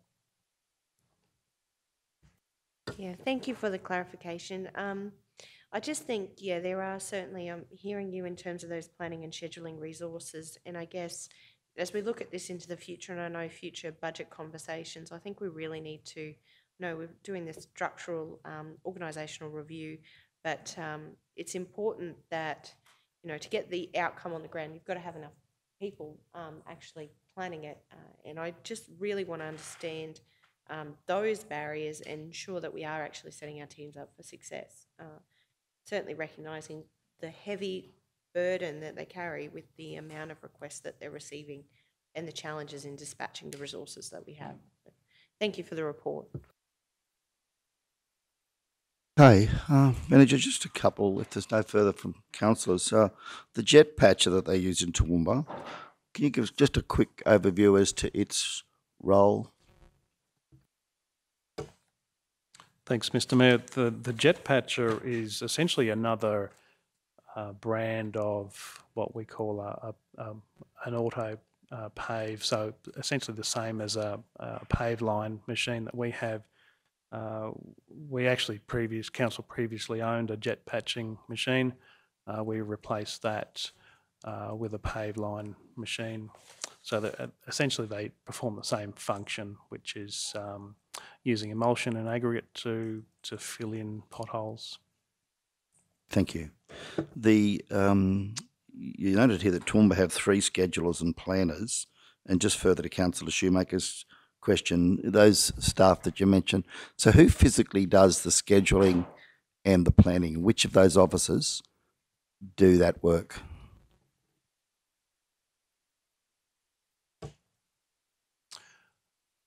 Yep. So probably refer to the screen there. So it is very much a team effort in terms of the program. We have recently had an additional staff come into our area, rediverted into our area to focus on programming improvements in the maintenance space. and that particular person's doing a wonderful job in terms of those sorts of improvements. But it is very much a team exercise in terms of ensuring that we have the tech team as well as coordinators and supervisors developing that program in collaboration. Thank you, Manager. And just one final question, and we will need to wrap up quickly. Keen to see, as part of this process, as Councillor Duff was saying and Councillor Hinchin has raised, whether we can work with the team to see if we can maybe find some, get some better outcomes with lining up that one flow contract with at least one of the pave liners, so that we've got a crew of a pave liner and a flow con that move together, if that can work. Now, I know it won't work 100% of the time because you're not always going to have the profile of work that suits that. But if we can try and maximise the extent to which that truck and that pave liner are moving as a unit, I think that would help address a lot of the issues. So whether we can sort of start to look at that with the team, have that conversation with the team would be much appreciated. Okay, let's wrap this up because we do have an issue, a maintenance issue in the building. So first of all, we'll go to the vote. Those in favour? Carried unanimously. I'll now move that we adjourn the meeting at 10:30 a.m. Do we have a seconder? Councillor Shoemaker, those in favour? Carried unanimously. Meeting adjourned. We'll close off. Thank you, Lynette.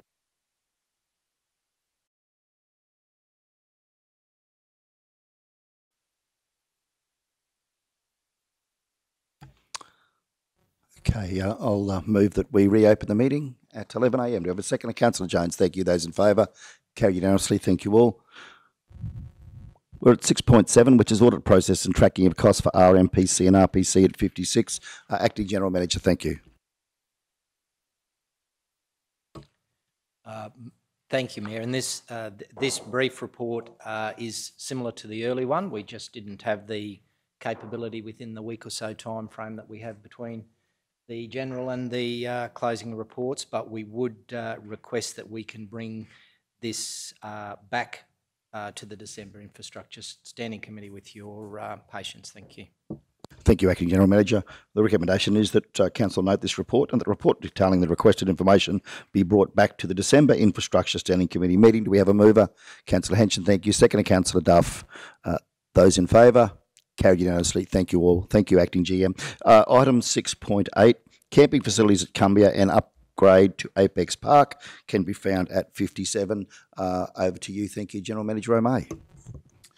Yeah, thank you, Mr. Mayor. Yeah, so this was in response to a query at a previous Infrastructure Standing Committee, so that's why it's come back to the Infrastructure Standing Committee today. So yeah, the team have gone through looking at establishment of a camping ground at Cumbia, and so looking at the reserve land over the backs of the of Cumbia there. So yeah, the report just details. So this is just really high-level preliminary investigation. So there's been no detailed scoping of done. So it's just that initial preliminary of areas and estimates that indicative costing of what sort of things you'd be looking at, so amenities, the dump point, effluent disposal. So yeah, so listed through the costings there. The issues with the parcel there, the land tenure is, so it is reserve land, so it's not freehold land for council, so it would be a matter of negotiation with the state government. We would need to do, we suspect, a land management plan for use of the reserve land.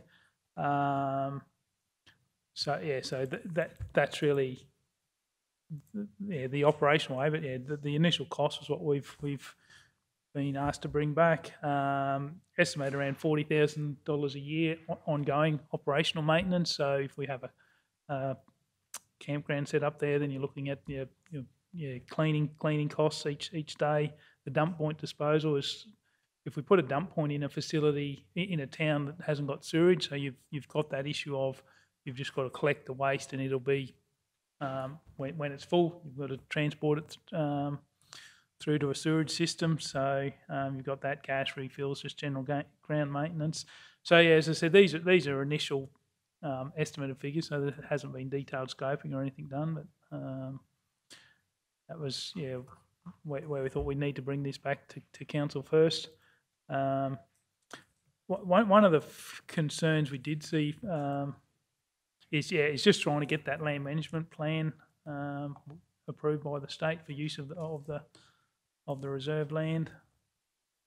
But yeah, I'm not sure if there's any questions that council had or what the intention of council was in relation to this. So we just thought we'd provide some information to generate some discussion.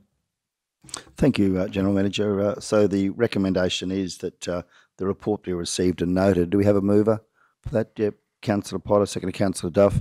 Okay, so questions, comments? Councillor Henshin.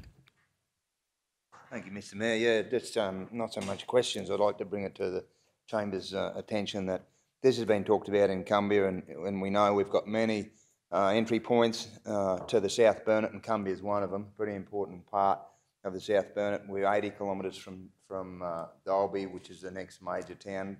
Bell, of course, has a wonderful little spot there.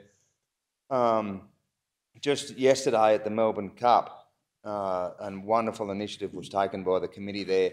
They used the ground, which was private land next door, and they had 19 caravans parked there that came to the Melbourne Cup in Cumbria yesterday, and there was more caravans parked down in the CBD of Cumbria, if you can believe that. At Apex Park there was several were camped there, and of course they have our wonderful stone fruit growers that accommodate an enormous amount of caravans and casual staff there. So this is something that certainly on the table that we can look forward to discussions, and I know there's a lot of work to do in this space. There's an enormous lot of work to do in this space, but would be a great benefit to the little community of Cumbria and the South Burnett if something can happen here in the future.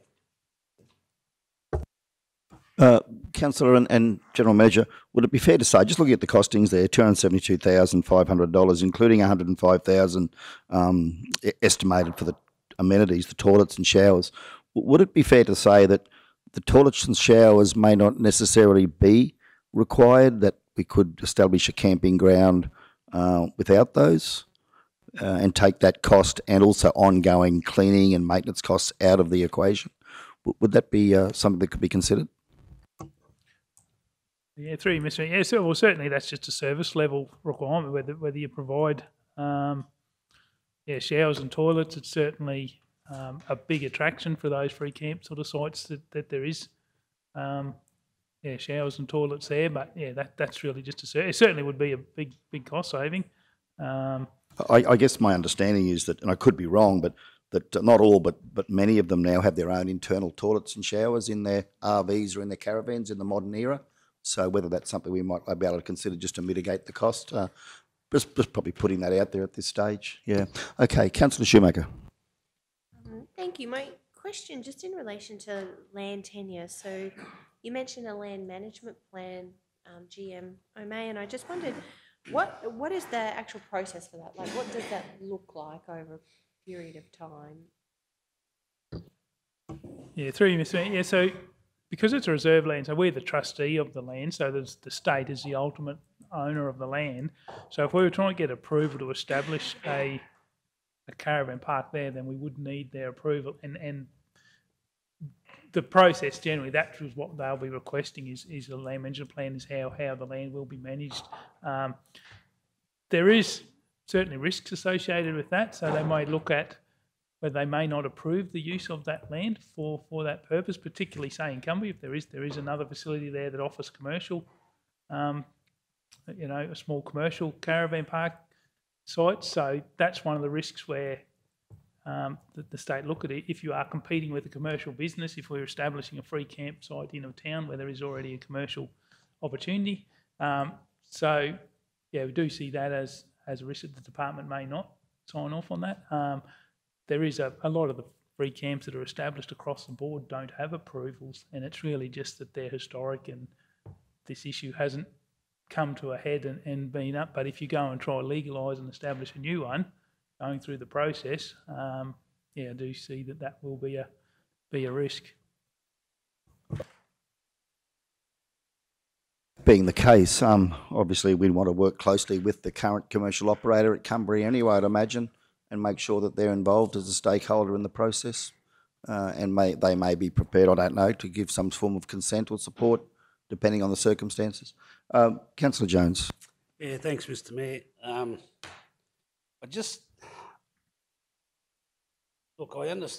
understand it'll be good for Cumbria and all that sort of stuff, but At the current time, these caravans have the ability to go up to the racecourse and all that. Now, I'm not 100% sure, but Councillor Henson might be able to clear some concerns up for me.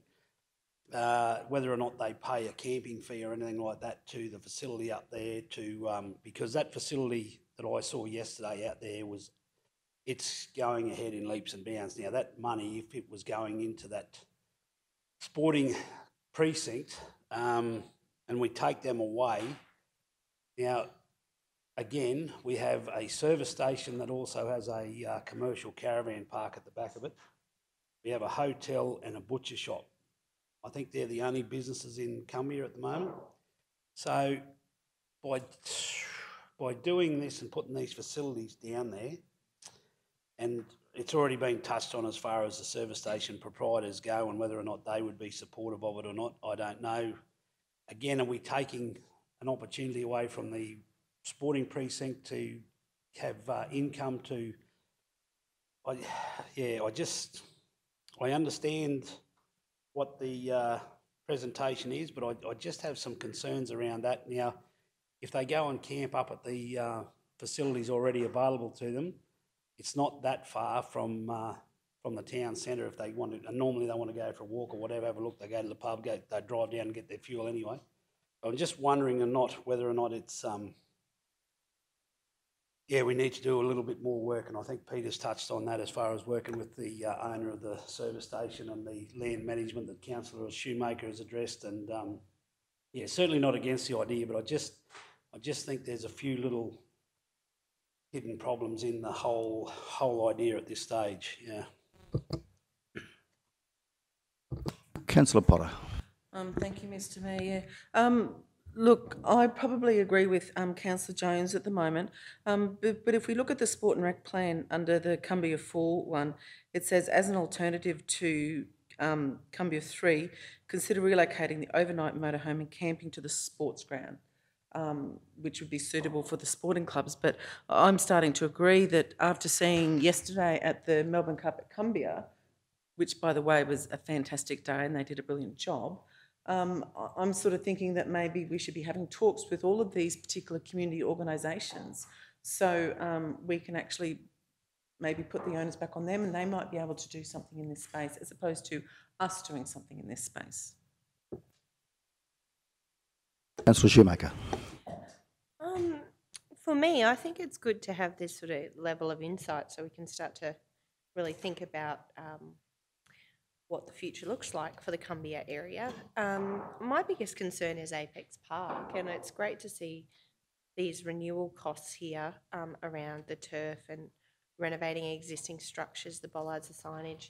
You know, those bathrooms at Apex Park are terrible in my opinion. And certainly I think it's amazing. I go to the Bunya Mountains quite often, how many people actually camp there overnight in those facilities. But the playgrounds really need some urgent attention. And I kind of think, I see here you've noted that further possible works may alleviate the perceived risks to separate vehicles and pedestrians is to seal the car park and install bollards, estimated cost of 50 to 60,000. I see that as like the first immediate priority, and I see these two issues as interconnected. You know, we either need to make the decision to, as per the Sport and Rec plan, to establish another facility at the sports grounds, or, you know, renew the facility we have. My concern really is around the families for Cumbria and actually providing them with a playground that's suitable for those young kids, and a place where families can connect and be a part of their community. And so for me, Apex Park really is the priority, and I understand we really need to decide whether it is an area where we want to allow overnight motorhome camping or whether we want to shift them elsewhere. And when I look at that overnight motorhome camping, I know there is significant, you know, economic benefit, and I've been in arguments either side. You can argue either side of the case, whether they're good or they're bad for your community, and there's supporting facts for both sides, to be honest.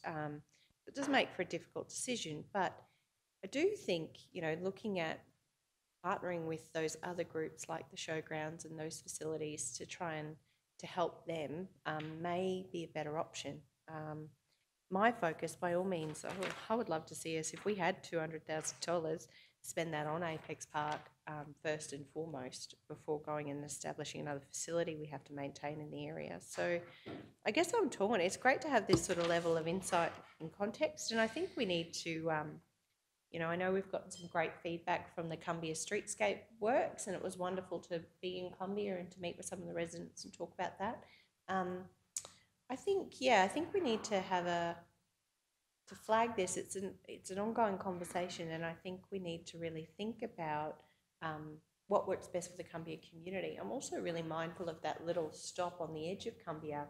It's just got like a seat and a tank on it, and whether there are opportunities for overnight stays to transition into those sorts of spaces, so there was more space available in the park for the intention of a park. I don't know. I'm not sold. It's great information. Thank you. And I think, we need to engage our community out there, and I know if the sports ground's something that they would like, I guess we need to be clear in that before we sort of go forward any further with these discussions. But thank you for the context around the project. It certainly puts it into perspective. Councillor Jones. Yeah, thanks, Mr Mayor. Just quickly, I fully support Councillor Shoemaker and what she says, that with the proposed work to do the upgrade to the main street of Cumbia, that would be the missing link. If we upgrade the main street and leave Apex Park sitting there as it's currently presented, I think it would be a blur on us as councillors and not finishing the project. Like we say, if we're going to do it, we do it once and do it properly. So I think I fully support that we do that Apex Park. And I'd like Councillor Henson's view on this. I've also been around when Councillor Henson's been talking to some of his constituents out there in Cumbia, that a truck stop just outside to get the trucks outside. Maybe that's something else that we could look at and coincide with that. So yeah, so I fully support Councillor Shoemaker's comments around the Apex Park upgrade, and they have facilities already there currently that can still maintain and provide services for those motorhomes as we progress. And like I say, not against it, but just at this stage, I think Apex Park is a priority. Councillor Henson. Thank you, Mr Mayor. Yes, to confirm, Councillor Jones, the caravans, there is 3 entities in Cumbia. You have the Rikers Fuel Station with the caravan park at the back. You have the Apex Park, and they are encouraged to go up to the sports ground, and they pay a fee when they go up there. The caravans that were at the Melbourne Cup yesterday, they were encouraged to donate into a donation box, and let me tell you that they did, and did generously. Those people that were there also on the afternoon before, which I was fortunate enough to be involved in helping set up the stalls there, all those people there were helping as well, volunteering just to help to get the day done. So credit to them.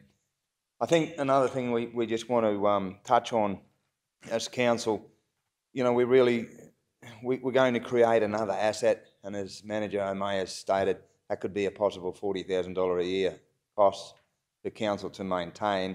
We have assets now we're struggling to maintain, and we've got to be very wary of what we create in our asset portfolio, that's for sure. But Apex Park is certainly, with the likes of Streetscape, it'd be great to see that upgraded.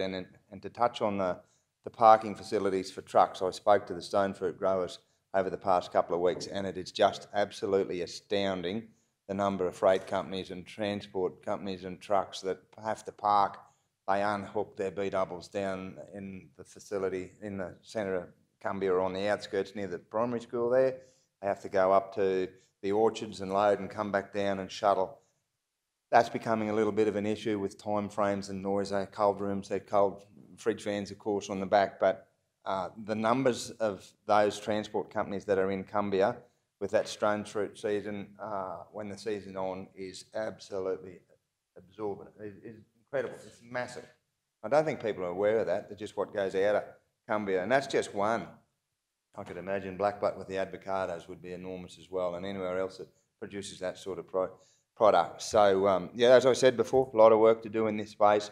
Apex Park is seriously popular.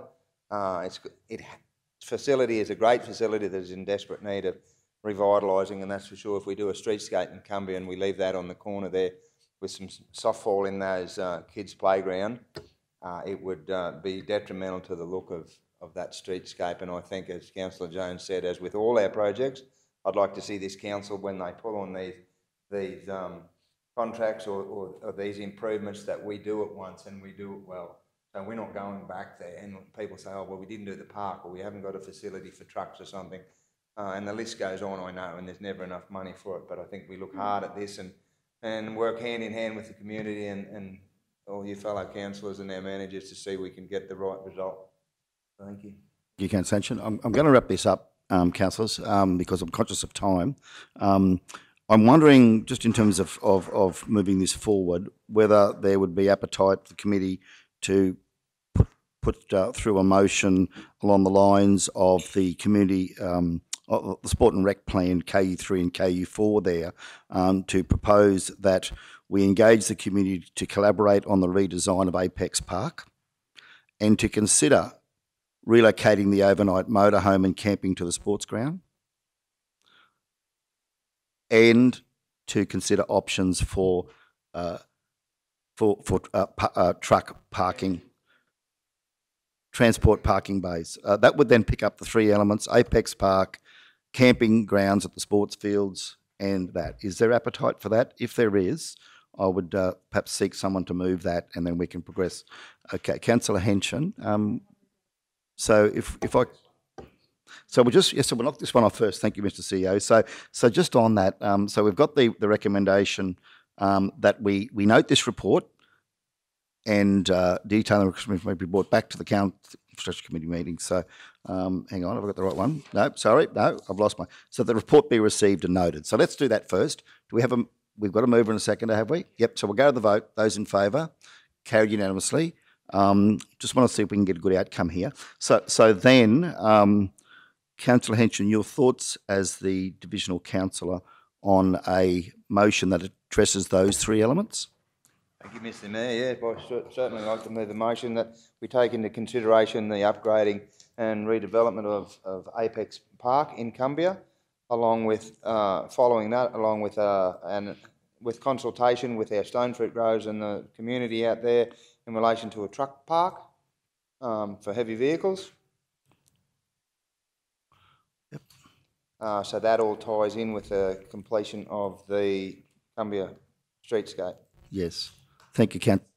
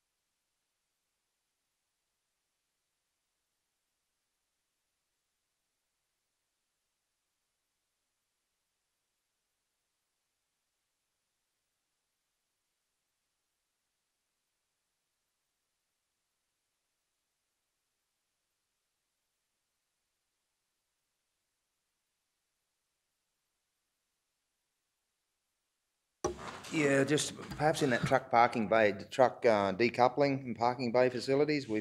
And I've mentioned that because that was mentioned in the facility out at Geelong some time ago, because that's what they do there. They decouple and go up to the orchards.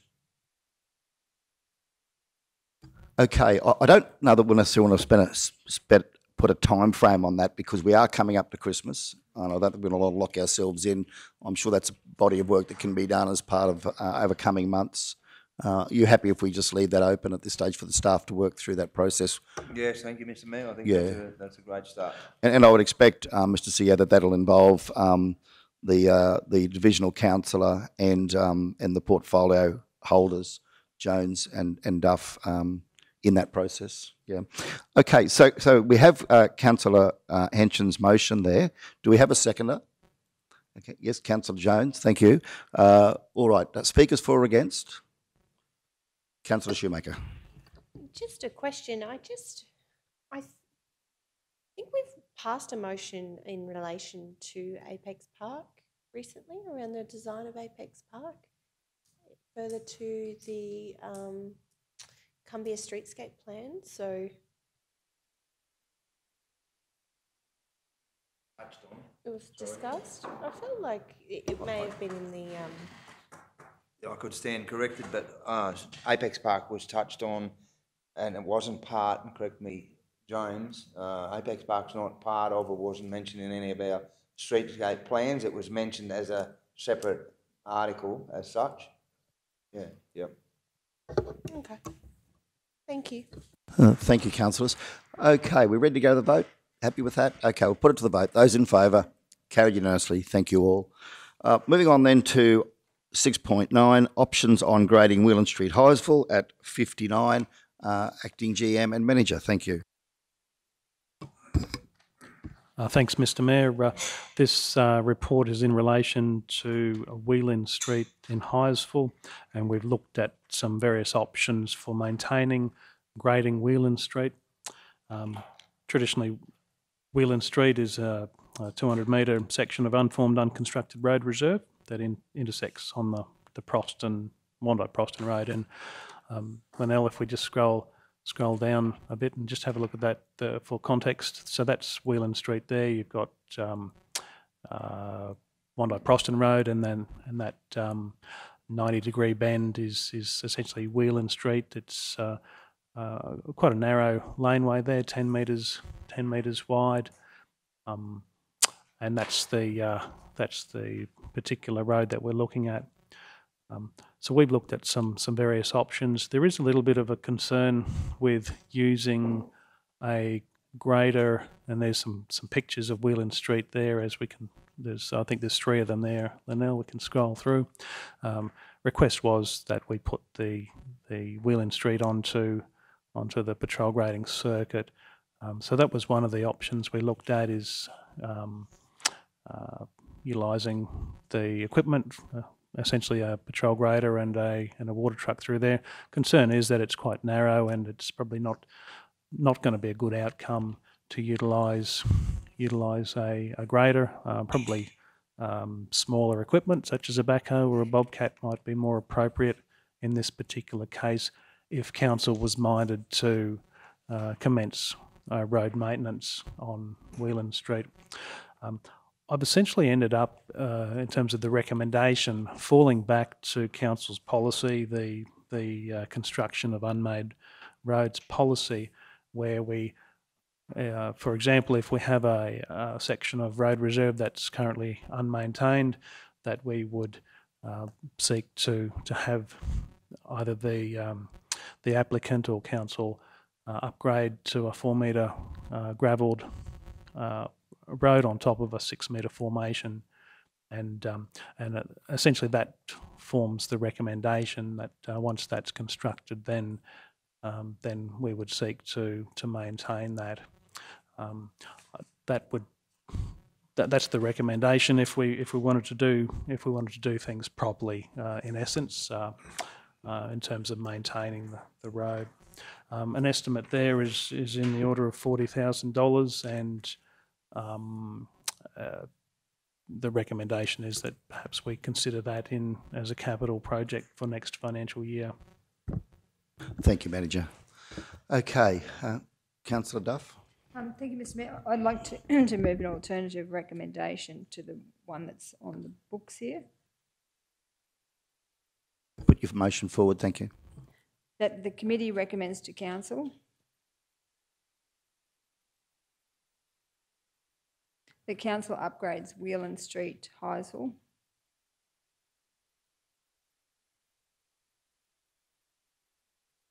to unsealed gravel road standard through inclusion in council's 2021-22 capital works program, and that Whelan Street, Highsville is added to council's road maintenance program, once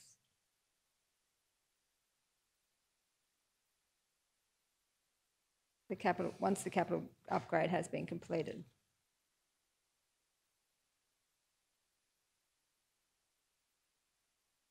Okay, as presented there, councillor, are you comfortable that that's been Yes, thank you, Mr. recorded Mayor. correctly? Okay, do we have a seconder for such? Councillor Potter, thank you. Okay, Councillor Duff, first opportunity to speak, thank you.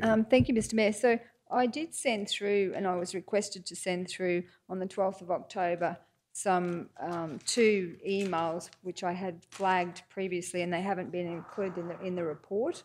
I'm not 100% sure why they weren't included in the report, but one was... Oh, sorry, councillor, just to answer that very quickly, they had a whole heap of personal information through them. The infrastructure did attach them to the report, but given the nature of some of the details, contact numbers and things, they were just dropped out of the report because this is in public domain and we weren't going to share the personal information. That's all.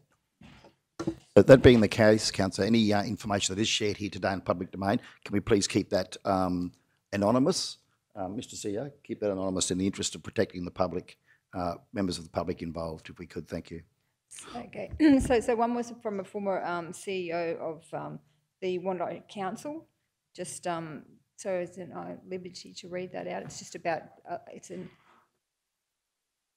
It was in preparing the agenda. I mean, we can easily circulate them to the council. The one that was definitely attached to the report had individual information, like personal information, and address, phone numbers, and things like that. The opportunity to cull all that out and sort through the email, by all means, absolutely table the email and the content in it. But just we were just very conscious. Oh, I'll take it was an I, not a royal we. Was just very conscious of the personal information for the parties involved. Yeah, I think so. That being the case, councillor, feel free to share that at the committee, in the committee meeting now. But I would just caution you to keep the obviously in relation to any residents, keep their let's keep their details completely private if we could. So happy to share broad statements about the circumstances that people find themselves in, but let's keep the name, address and so forth of the people concerned private. Can we do it that way? Yes, Mr. Mayor. Yep, thank you. So the first one was from an email from a former CEO of the Wandai Shire Council. Referred to your query regarding whether maintenance work was carried out on Whelan Street, Highsville by the former Wandai Shire Council. My association with the Wandai Shire Council was from 1965 to 2007, 1965 to 1968, Costs Clerk, 1958 to 1975, Deputy Shire Clerk, and 1975 to 1993, Shire Clerk, and 1993 to 2007, Chief Executive Officer. As a Cost Clerk, I was responsible for costing of council capital and maintenance roadworks during my time as Shire Clerk and Chief Executive Officer. It was my responsibility to ensure all requests for the upgrading and maintenance of council roads was carried out. Written and councillor road requests were dealt with at monthly council meetings, and I can recall that Councillor Bill Etherington, who was the divisional councillor for the Highsville area, had from time to time requested that maintenance work, including grading of roads in Highsville, be attended to. One of those roads was Whelan Street. I hope the information I provided will ensure that Whelan Street is included in a list of formed roads. So I got that from the former CEO of the Wandai Shire Council, because I have been told that if the roads were graded in previous council, that they were regarded as formed roads, and that was the thing that made them either unformed or formed, was whether we'd done previous maintenance on them. So then the other one is that there's a lady who lives right down the bottom end of Whelan Street, and she has a medical condition, and she has sent me actually a copy of a doctor's letter stating that about her diseases, diabetes and kidney problems, and he stated that the address is not in the Google Maps, and it's very hard for ambulance service to get access when in an emergency, as it took about 1 hour to find the place, and besides the road can be very boggy after rainfall and the wheels stuck in the bog, and he'd be most grateful for our support in this issue, for it's life-threatening when the ambulance cannot reach this lady on time, as she has multiple comorbidities as attached in a health summary. So there's a health summary there of all of the issues that this lady at the bottom end of Whelan Street faces. And that's where it was raised with me in the very first place, was this lady right at the bottom of Whelan Street with her health conditions and, actually life-threatening conditions. And so that she has obtained a letter from a doctor. So that was just the two that were I had sent through on the 12th. So just really keen to, I just wanted to, because of, to wait till the next financial year. I think if we are going to do it, that we should do it now, because of that's been the issue, is the lady at the bottom end of Whelan Street with her medical condition. So I just wanted to flag that and see if we can bring that forward, as opposed to waiting till 22, the next financial year, 22, 23. Thank you. Thank you, Councillor. Mr CEO, anything to add? Just, it's Glenelg, we need to add in the committee recommends to council there. The other thing, Mr Mayor, and I'm probably going to be particularly after recent, last meeting we quite rightly sent one of these with a budget amendment through to the budget review, the second quarter budget review, and without me being too bold, but this would involve capital upgrade, and it would probably need to be fed into the second quarter budget review. I do believe we're going to be working through that throughout the course of November in terms of our capital program with LRCI, W4Q. That'll probably pick up as well some of the CapEx programs, as that'll all get packaged up and folded in to one big CapEx program, and building those different funding sources throughout the course of November. So that could be, if council had an appetite to resolve this, it would have to be folded into that process, as Mr CEO has articulated. Thank you, Councillor. Okay, let's go to other speakers. Councillor Potter. Thank you, Mr Mayor. Just a couple of things. Starters, is the road signed? And also, is it possible for us to send that road details through to Google so it's actually included on Google Maps? Because to me, they're really too easy. It is on Google? Well, I don't know why they couldn't find it then. It's a really good question, Councillor. General Manager, process for getting these roads listed, Mr CEO? Okay, I can answer the sign one, because this one's come up over several years, as some of the councillors would be aware. It is actually a gazetted road listed whilst it's unconstructed, unformed, depending on what language you use. One of the, and please, that the personal and medical information, if I may just reiterate that was involved in that email, that is exactly why it isn't tabled in a public forum. The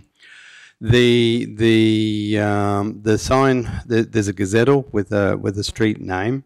The sign was put up approximately 2 years ago. We had one here, I think Councillor Froloff as well. We had one here in town that was in a similar circumstance, and we put both signs up at the time.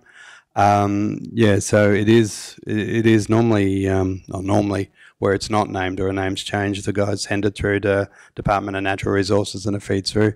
Google can be notoriously unreliable as far as marrying up its data to the official NRM land records, but all that, it is a gazetted road that is gazetted and unformed, unconstructed, depending on what language you want to use, as in the photos indicate its condition currently.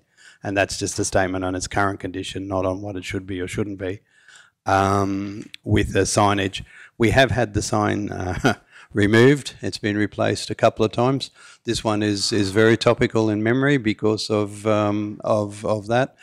And there was another property that's at the beginning of it. I would stand corrected, but I understood when they put their entry in on the road corridor, they effectively built their own driveway into the road as well. Some history there, yeah. Thank you, Mr CEO. Okay, Councillor Shoemaker.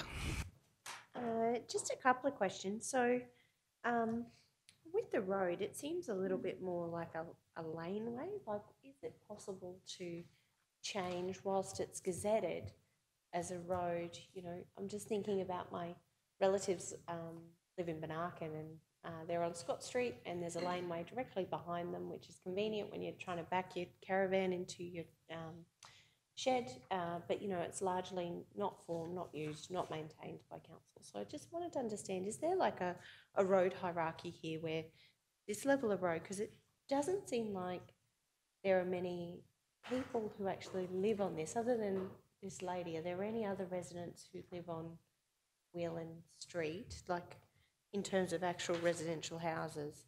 And does she have, is this the only access to her property, or is there another road? Oh, my mapping skills are terrible, sorry, so I'd just like to clarify that. Is this the only access, is Whelan Street the only access to her property?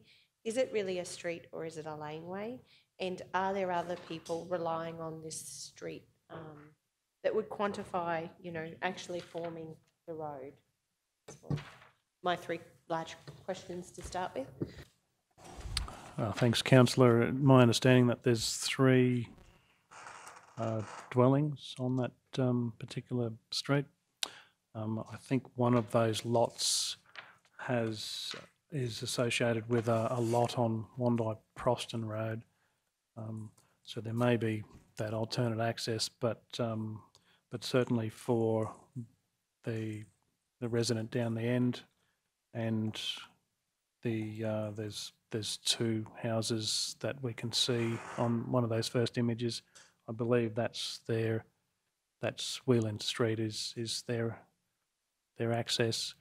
In terms of the differences between laneways and streets, it probably is more appropriately termed a laneway, but in terms of the access requirements, it's essentially whether it's a laneway or a street. I don't think there's much of a differentiation. A lot of the road reserves within Highsville are around about 20 metres wide. This one's half that width, 10 metres wide. So it is probably more correctly termed a laneway. Thank you. And just in terms of Highsville itself, you know, looking on the mapping system of the town, it seems like there are a number of unformed, or is this the only unformed road in the Highsville sort of village CBD area, or actual residential area is probably my question, or are there others of this nature? I would have to take that on notice. It would not be uncommon to have a number of road reserves that are unconstructed, unmaintained. Actually quite common in most areas. If there's no need to construct a road reserve, then obviously we don't do that.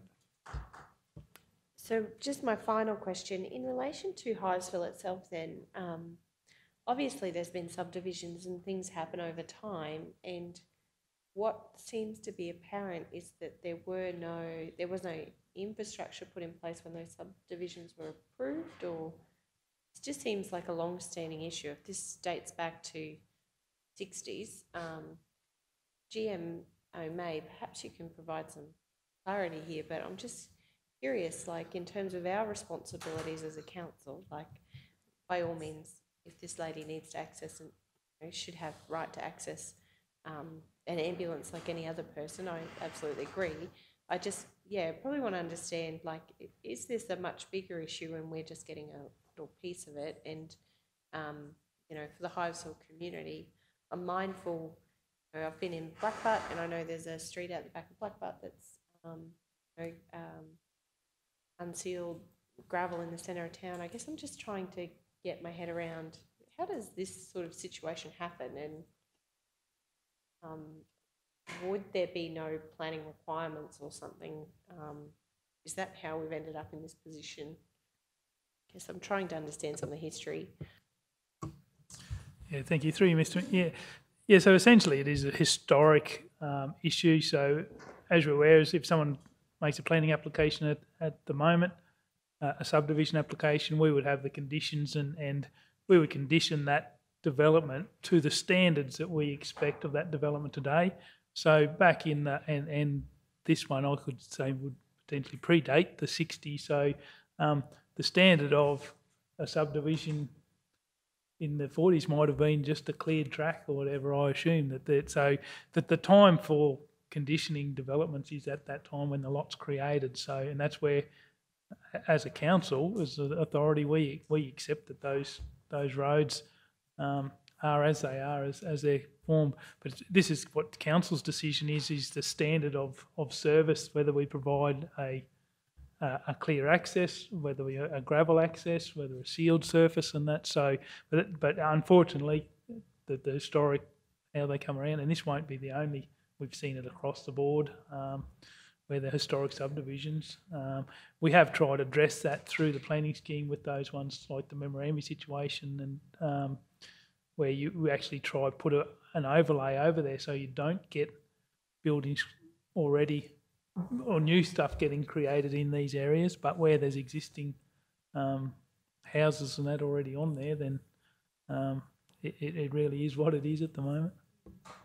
Yeah, thank you, GM. Councillor Jones. Yeah, thanks, Mr Mayor. And like Councillor Shoemaker was highlighting, GM May, Yalampa Road, Staines Road in Blackbutt. There's one out off Ellesmere Road that we had issues, one at Dangle Mountain that's right across. Councillor Duff had one a couple of years ago out there. That road, to me, I've had 2 phone calls from people living down there. I've had one meeting in the lunchroom there with a gentleman that lives on this road, and that was the reason, probably the instigator of why we put the sign up. And another person that rang, not concerned about the road surface, but about their driveway into their property. And all he wanted, the bloke was asking, and Councillor Duff brought it to me and brought it to the chamber, said he just wants a couple of loads of gravel or a couple of buckets of gravel in his driveway. He wasn't really complaining to me anyway as far as the road surface. Now those 3 photos there show me that I would struggle to see a vehicle struggle to get up that road, because that is very hard compaction there to me. And I'm happy to be corrected. I don't live there and I haven't driven it in the rain, but that surface looks very, very compacted, very hard. But the issues that I've ever had raised with me always come down to the driveway, the actual entrance into their property. One gentleman asked for it. He said, all it bloody needs, mate, is a couple of buckets of gravel and all that sort of stuff. He said, it's a swamp in front of my driveway and I can't get in and out when it rains. Nothing was ever mentioned about the road. So again, this is and totally get what Councillor Duff has brought to the table with the letter from the doctors and all that sort of stuff, but is it the road surface? She mentioned, the councillor mentioned that it wasn't on Google, and that was at emergency services, but I believe that it's been proven that it is on Google. So yeah, I just don't know. So that's the information. I'm only going on the information I've received and the conversations I've had with 2 residents who live in Whelan Street. So yeah. Okay, any other councillors wish to contribute before we go to Councillor Duff for right of reply? Just quickly, Councillor Shoemaker. Yes, thank you, Mr Mayor. Just on the information that's been provided, I'm not going to support this today, just based on the fact I actually need more information and more understanding of what other roads of this nature, and I guess a broader plan in terms of if these are genuine issues that residents of the region are experiencing. I don't want to cherry pick Whelan Street over another street. So I guess my concern is if I support this today, without having been in the area or the actual information, around, without more information, I can't look at that bigger picture. And so it's, by all means, I'd like to rectify the issue, but I think, as GMO May has said, this is a historic issue. We've got a number of these across the region, and I actually think we need to take a broader brush view of all of those and actually hash out a plan in terms of how we fix them. I think cherry picking roads because we've received letters, it just doesn't align with our strategic focus and certainly stretching our resources. So I recognise this is an issue, would like to do some more work on it. I'm not going to support it for the Capital Works program until I have some more information, and we've actually had a look at all of these problems across the region and hashed out a bit of a plan in terms of how we rectify them. Thank you. Thank you. Councillor, any other councillors? No? Councillor Henson? No? Okay. All right. Well, hearing the comments there, it's my understanding from what I've heard that is it correct to say that it is on Google? The ambulance can find? So the ambulance can find the property? Okay, well that's certainly comforting to know. There is only one point of access for the lady who lives at the end of this street. The lady to whom Councillor Duff has referred, that's my understanding, and that this Whelan Street is the only way that she can get in and out, the only way that the ambulance can get in and out. I would hate to think that that street became deteriorated through the predicted rain that's coming up over future months, to the point that she couldn't get in and out, or the ambulance couldn't get in and out, particularly if it's washed out down into the drain leading onto the highway. And there is rain predicted. And you know, in light of the doctor's comments, I would certainly not want to be responsible for a situation where access caused her harm. And for that reason, I'm certainly prepared to support the motion as a one-off example, a case, of where there's mitigating circumstances involved with an individual's health. So that's a position I'll be taking. Having said that, Councillor Duff, let's wrap the debate up. Right of reply. Thank you. Excuse me, Mr Mayor, could I just make a quick comment? Or ask Yeah, please do, Councillor Henson. Thank you, Please Mr. go Mayor. ahead. Whelan Street, could I just ask our team, does it not go through to 10 Chain Road? Could that be a question or notice, perhaps? It does? Thank you. There is, anyway, that's 10 Chain Road. Okay. All right, let's go. Right of reply, Councillor Duff, thank you. Thank you, Mr Mayor. Yeah, these people that live along there, I mean, they pay rates. I believe that they are entitled to access. I think that that was always my understanding in the past, that if it was graded or looked after, and currently I'm pretty sure that it does get, even the Parks and Gardens guys do work down there. So to me, it's just a matter of whether it's formed or unformed. I believe it's a formed road. It should be a formed road. But the people who live along it, as I said, they pay rates. They went there, live there. Some of them have lived there for years, believing that they are entitled, the same as everybody else, to have the road maintained by council. It's in the middle of Highsville. It's like I hope we're not living in the third world, like that Highsville's segregated from the rest of the region. I just think that it's the very least that we could do is to ensure to those people who live along that council will maintain it. To me, it should be a formed road. We've put a blade there. This is ongoing. I have had, and over the years, and I'm sure Councillor, the Deputy Mayor has had issues, Councillor Henson, it just goes on and on. It's only, and when you talk about just their access, that is part of Whelan Street. It's around the corner there where they want a couple of bucket loads of gravel to stop the bogging that the doctor is referred to. So as the Mayor has said, I'd hate to think that we just left that go and it got boggy with the rain that's coming and they couldn't access it. So to me, I just can't see why it's so hard for us to just go, well, yes, it is a formed road, and yes, we will maintain it, because as has been said, it's not that big a deal. It's only a small amount of gravel, and at the very least, I think we can do that for the people of Highsville. Thank you. Okay, let's go to the vote. That concludes the debate. Those in favour? Okay, Councillor Duff, Councillor Otto. Those against? Councillor Jones, Potter, Henson, Froloff and Shoemaker. So the motion has been defeated, 5 votes to 2. Thank you, Linnell. Okay, thank you all. Councillor Shoemaker. Thank you, Mr Mayor. I'd like to move a motion that a report be brought back to, let's say, the May Standing Committee meeting, detailing all unformed roads in the South Burnett region that have been that have existing residential landholders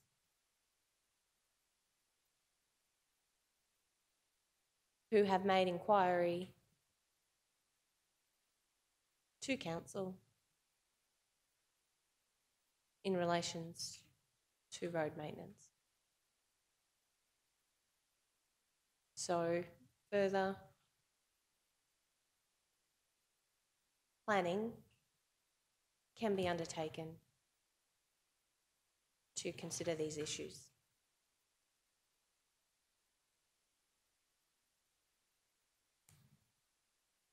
Okay, please confirm, Councillor Schumacher, you're happy with those presented? Nell's got that correct.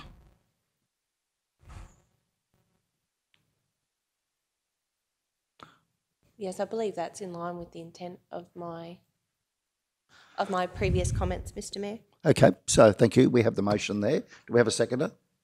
Councillor Froloff, thank you.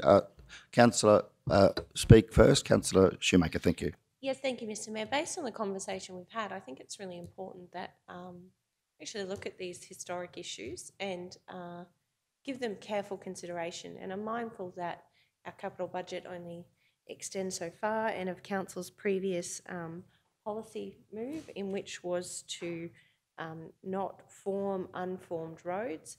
But I guess I just think as a council we need to understand these and understand if there is some work that needs to be done in terms of, as has been identified in this report, other levels of maintenance that perhaps council need to consider into the future. I'm mindful this is clearly an issue, but as I've said, I don't support picking off projects without seeing that bigger picture. And I guess I'd like some more information and to lean in on this, noting that there are many historic developments of this nature in our region. And, you know, I think to be fair, Councillor Duff's absolutely right. Ratepayers are paying money and paying rates. And if there's a way in which we can plan and strategise to solve some of these problems, I'm certainly supportive of it. So I guess I would like some more information.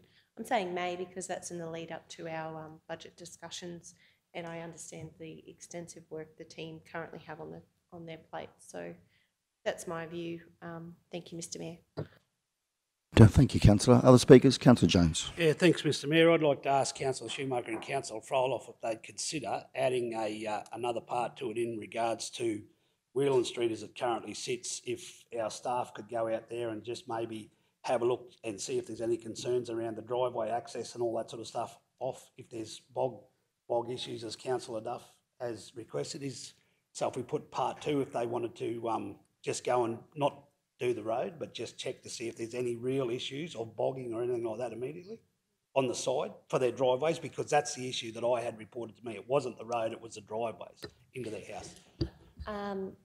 I think, I don't disagree with that as an action, but I don't think it really aligns with the intent of this motion, Councillor Jones. And I guess my concern there is in terms of driveway access, every landholder, it's my understanding, every landholder is responsible for their own driveways. Yep. And I've had plenty of experience in Division 4, which experiences significant drainage issues when there are significant downfalls, and had to have that very same conversation with a number of constituents who live in my division whose driveways are impacted by rainfall, and they've had to fit the cost of actually maintaining those because they're responsible for that infrastructure. So I understand the intent of what you're saying, and certainly, you know, I understand the challenges, but I guess in this instance, if we've held a firm no, and I've got elderly residents just the same with very similar issues who have had to fix their own driveways. So if this issue pertains to the neighbour, to this person's driveway, I believe it's their actual responsibility, like every other ratepayer in the region, to maintain their own driveway, unless I'm incorrect in that assumption. No, I'll give you that one. One to you. Yep, I'll accept that. Yep. I know, because it's a very topical issue in my division, and I've done a lot of groundwork in that space. So it's I guess my intention here for this motion, I understand Whelan Street in another sense, and the intent of what you're saying, but yeah, I guess I want to look at the bigger picture here in terms of if this is an issue in Hinesville and in Blackbutt and many other places, I think we actually need to have a proper look at it and actually, you know, not sit on this for the next 15, 20 years and accept that it's okay, actually look at, well, what is our position? And I understand that from a maintenance perspective, we have not had the budget and the resources to deliver on this, but I also understand we've made significant progress on our rural roads, and perhaps it's time to actually start leaning in on some of these issues and trying to find a way forward. Yep. Thank you, Councillor. I think we need to move on now, Councillor Jones, if we Yes. can. Thank you. Okay, any other speakers before we go to the vote? Councillor Henson. Just quickly, Mr Mayor, thank you. Can I just direct a question at you, Councillor Shoemaker? When you say existing residential landholders, is that going to incorporate the rural sector as well? I mean, the intent is anybody who lives there, councillor. That will be a number of Henson. rates. Rural and residential, you're a resident regardless of your postcode, in my opinion. Okay, very good. We've had that clarified. So any other speakers before we go to the vote? Let's go to the vote. Those in favour? Carried unanimously. Thank you all. 7.1, now I'd like to invite Councillor Froloff to present the LDM Water and Wastewater Portfolio Report at 64. Thank you, Councillor. Thank you, Mayor. First of all, the local disaster group update. Queensland Fire and Emergency Services held an award ceremony and equipment handover on the 9th of October up at Gympie. Members from the South Burnett SES unit were awarded with their commendable achievements. I would also like to once again take this opportunity to thank all SES members in receiving their national medals and all other awards. And I'd also especially like to thank Arthur Dawson, who has worked tirelessly for many years, over 32 years I believe he's been in SES. And I also like to let everyone know that the SES are the unsung heroes in the South Burnett. When there's a storm or an issue comes, they'll come out whatever time of the night to help people with roofs, trees, the whole works. So once again, I'd just like to congratulate and thank all the SES volunteers in this region. The Water and Wastewater Branch Portfolio report the following are current and planned works, updated as of the 20th of the 10th. Capital works for 21-22 and current water main replacements are the SCADA and cyber security updates, replacing existing SCADA to regionalised systems, and the KTP Kingaroy Alfred Street to Haley Street water main replacement, all on the go at the moment, and all other 21-22 CapEx works are under planning.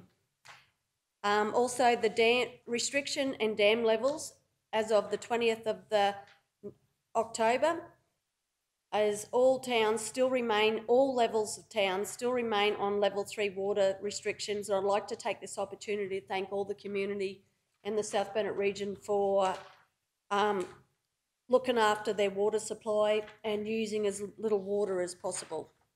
So thank you. So we're highly regarded by other councils of the amount of water that our area uses compared to other councils. The key highlights are the Acting Deputy Director General of the Department of Regional Development, Manufacturing and Water, along with the Director of Dam Safety and the Principal Engineer of Dam Safety, had a site visit to Goodenbrook Dam on the 23rd of September to meet with operational staff to discuss the regulatory requirements for Goodenbrook Dam.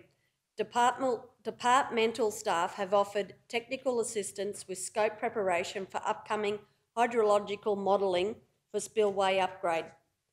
And Council continues to monitor water storage throughout the region, and the current levels are as follows. Bundooma Dam, 24.5, BP Dam, 6.5, Goodenbrook Dam, 62%, and Boo Bear, 37%. Our reactive works for the financial year to date, we have a total of 94 water requests for wastewater. They are 2 requests for the pump station, 16 wastewater blockages, 13 wastewater odour issues, 12 wastewater overflow issues, and 51 of other wastewater issues. And we had 478 year-to-date water supply requests, and they are as follows. Hydrant valve leak, 25, leaking mains, 131, pressure and flow, 28, water quality, 8, water service meter, 162, and other water issues, 123. Our completed capital works for noting is the KTP Haley Street, which a 200mm diameter water main was replaced. and the KTP in Alfred Street was the water main replaced from Glendon to Short Street, and Wandai in Haley Street, the water main replacement in Hodge to Scott Streets. And we have some great news. One of our employees, Andy Watson, went to Tasmania, but Longford in Tasmania is currently commissioning a new Narita wastewater treatment plant. Aquatech Maxcon has engaged the services from South Burnett Regional Council's water and wastewater team. The South Burnett Regional Council is providing Andy Watson to perform commissioning of the Narita instruments and training for the Taswater operations team. Longford is the second Narita granulated activated sludge process in Australia behind our Kingaroy plant. Andy was recently on site during the recent cold snap as he enjoyed the fresh 2 degrees temperature and the 42 kilometre-hour winds.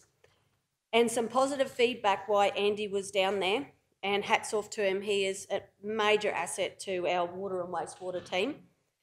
South Burnett Regional Council will be the lead council in this operational technology by promoting training in this field. Maintaining the position only enforces a positive environment to increase interest and benefit to operational learnings and outcomes. Ownership and accountability of plant ensures value for money through delivery of treatment, maintenance and plant and process. My training encourages interest and passion to the treatment plant. This ensures operators become more curious to possess, which will grow solid work skills and encourages further training in operations, which produces better outcomes for business and for the treatment process. It is essential to have high standards and high efficiency to encourage ownership, which ownership is the final outcome is a product that is safe and within licence for surface water release to be released and benefit for the environment. Professional relationships between operators and councils will prosper with the local establishment of the Australian Operations Narita Group, and Andy is currently in talks with this group. And South Burnett Regional Council is already the envy of other councils throughout Australia and the world with this plant. And his training was not paid by us, but the travel and the expense was paid by Taswater and Aquatech Maxcon. So once again, I'd love to congratulate the wastewater team, especially Andy Watson. He is a major asset for our wastewater treatment plant, and great news for the South Burnett Regional Council. Thank you. I'd like my, what is it? Oh, my local disaster management group and water and wastewater portfolio to be accepted. Thank you. Thank you, Councillor. Do we have a second? Councillor Henson, thank you. Okay, speakers. Councillor Shoemaker.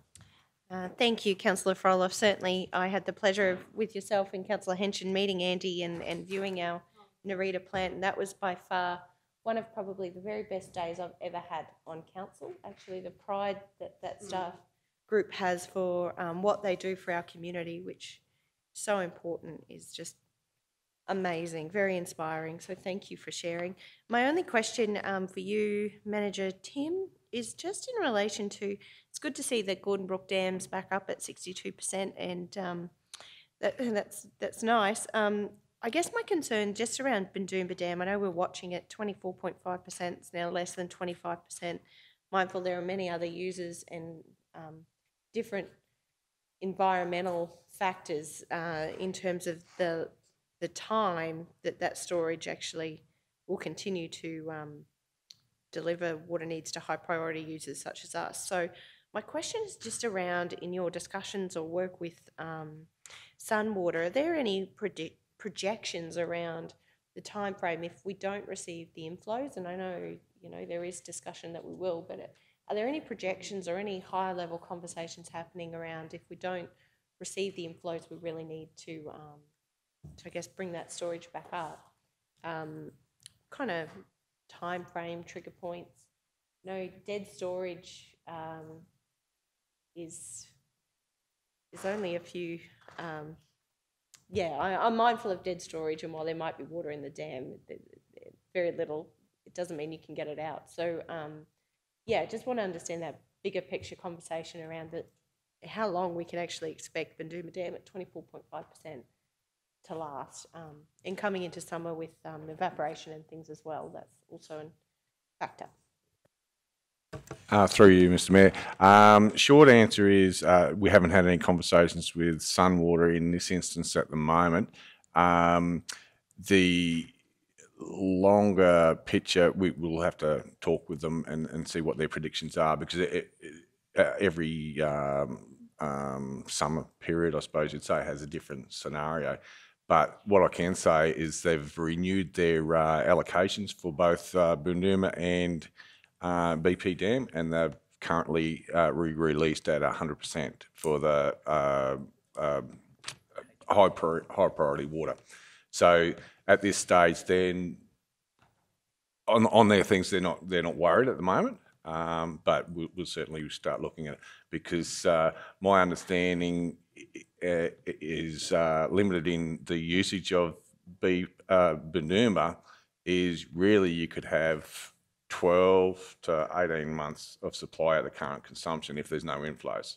So you're correct, there is a worry there.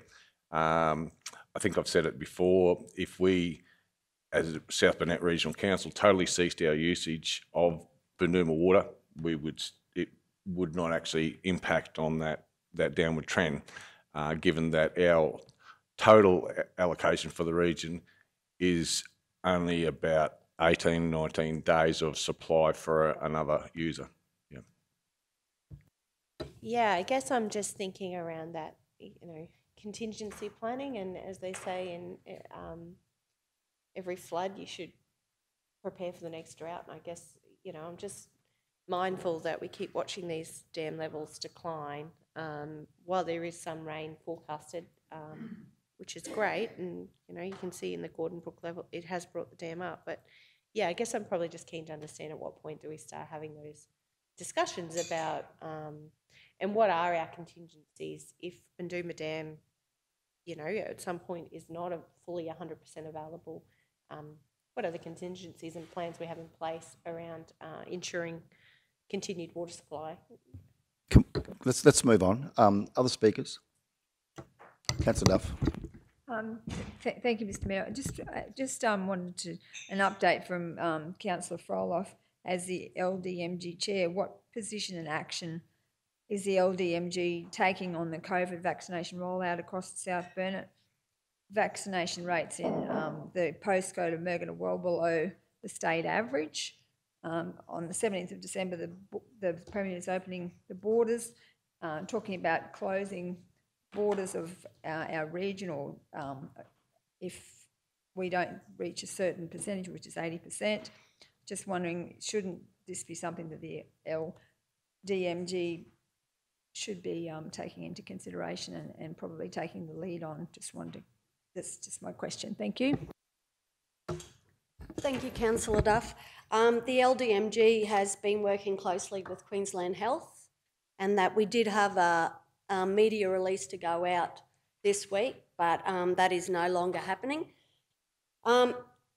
It's easy to take a horse to water, but you can't make them drink, and that it is an individual's, sorry to say, but it is an individual's choice to be vaccinated. We can't drag them, we can't make people get this vaccination. All we can do is advise that they should get this vaccination. But LDMG is working closely with Queensland Health, and the office staff, Donna and Tash and them, and also Aaron and Pawan are all on board, and they're on top of it. So thank you.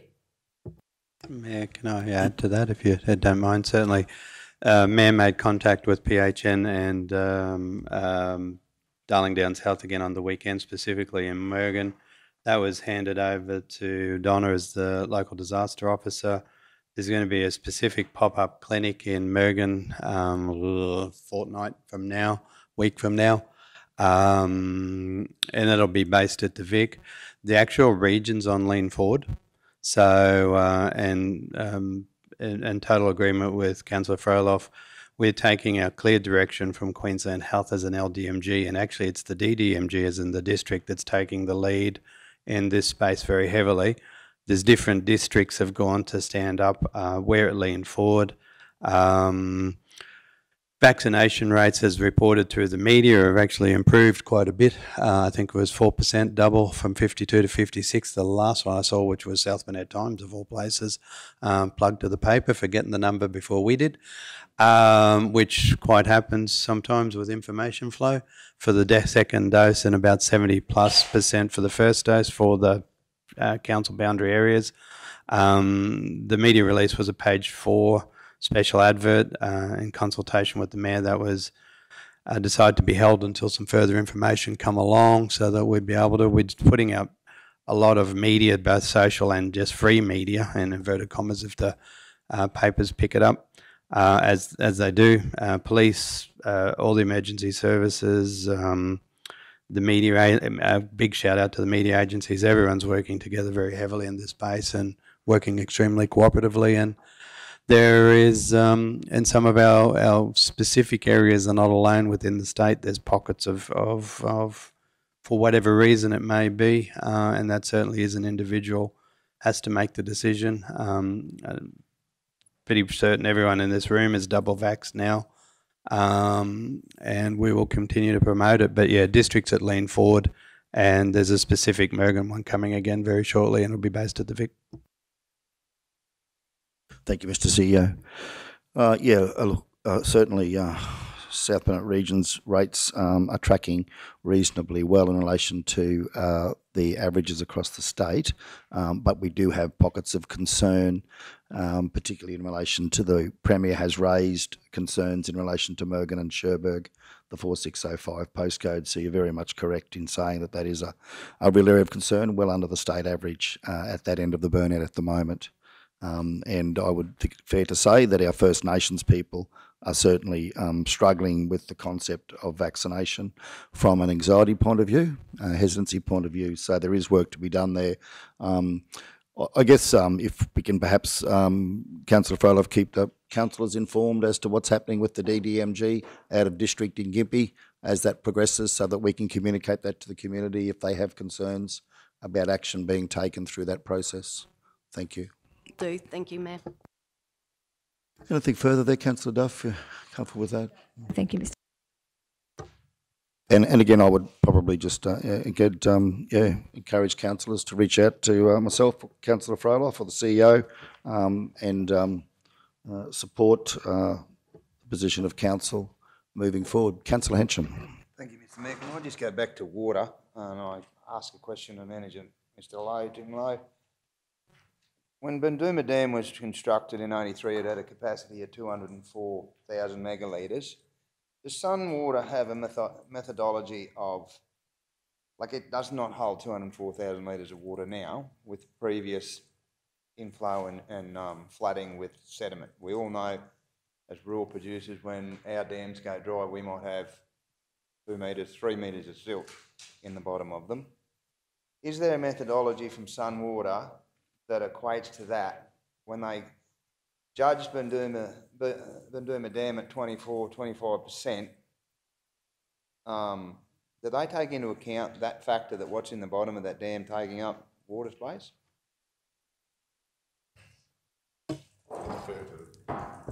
Mayor Otto and Councillor and other councillors, I will respond just generically to all dams, and that periodically Sunwater will do bathymetric surveys, so they actually do a dam floor survey again. So from time to time, they periodically review it. To my knowledge, they don't estimate it in between those opportunities, and those opportunities sometimes are quite a long way apart. I do know that in certain circumstances, in a number of local governments, those bathymetric surveys have occurred recently. So I think it's a time-to-time process. There would be acknowledgement that there is a significant reduction, but I don't think they estimated in between those survey times. There would also be other impacts that they take into account, which perhaps are more significant, and that's with the progression of time, the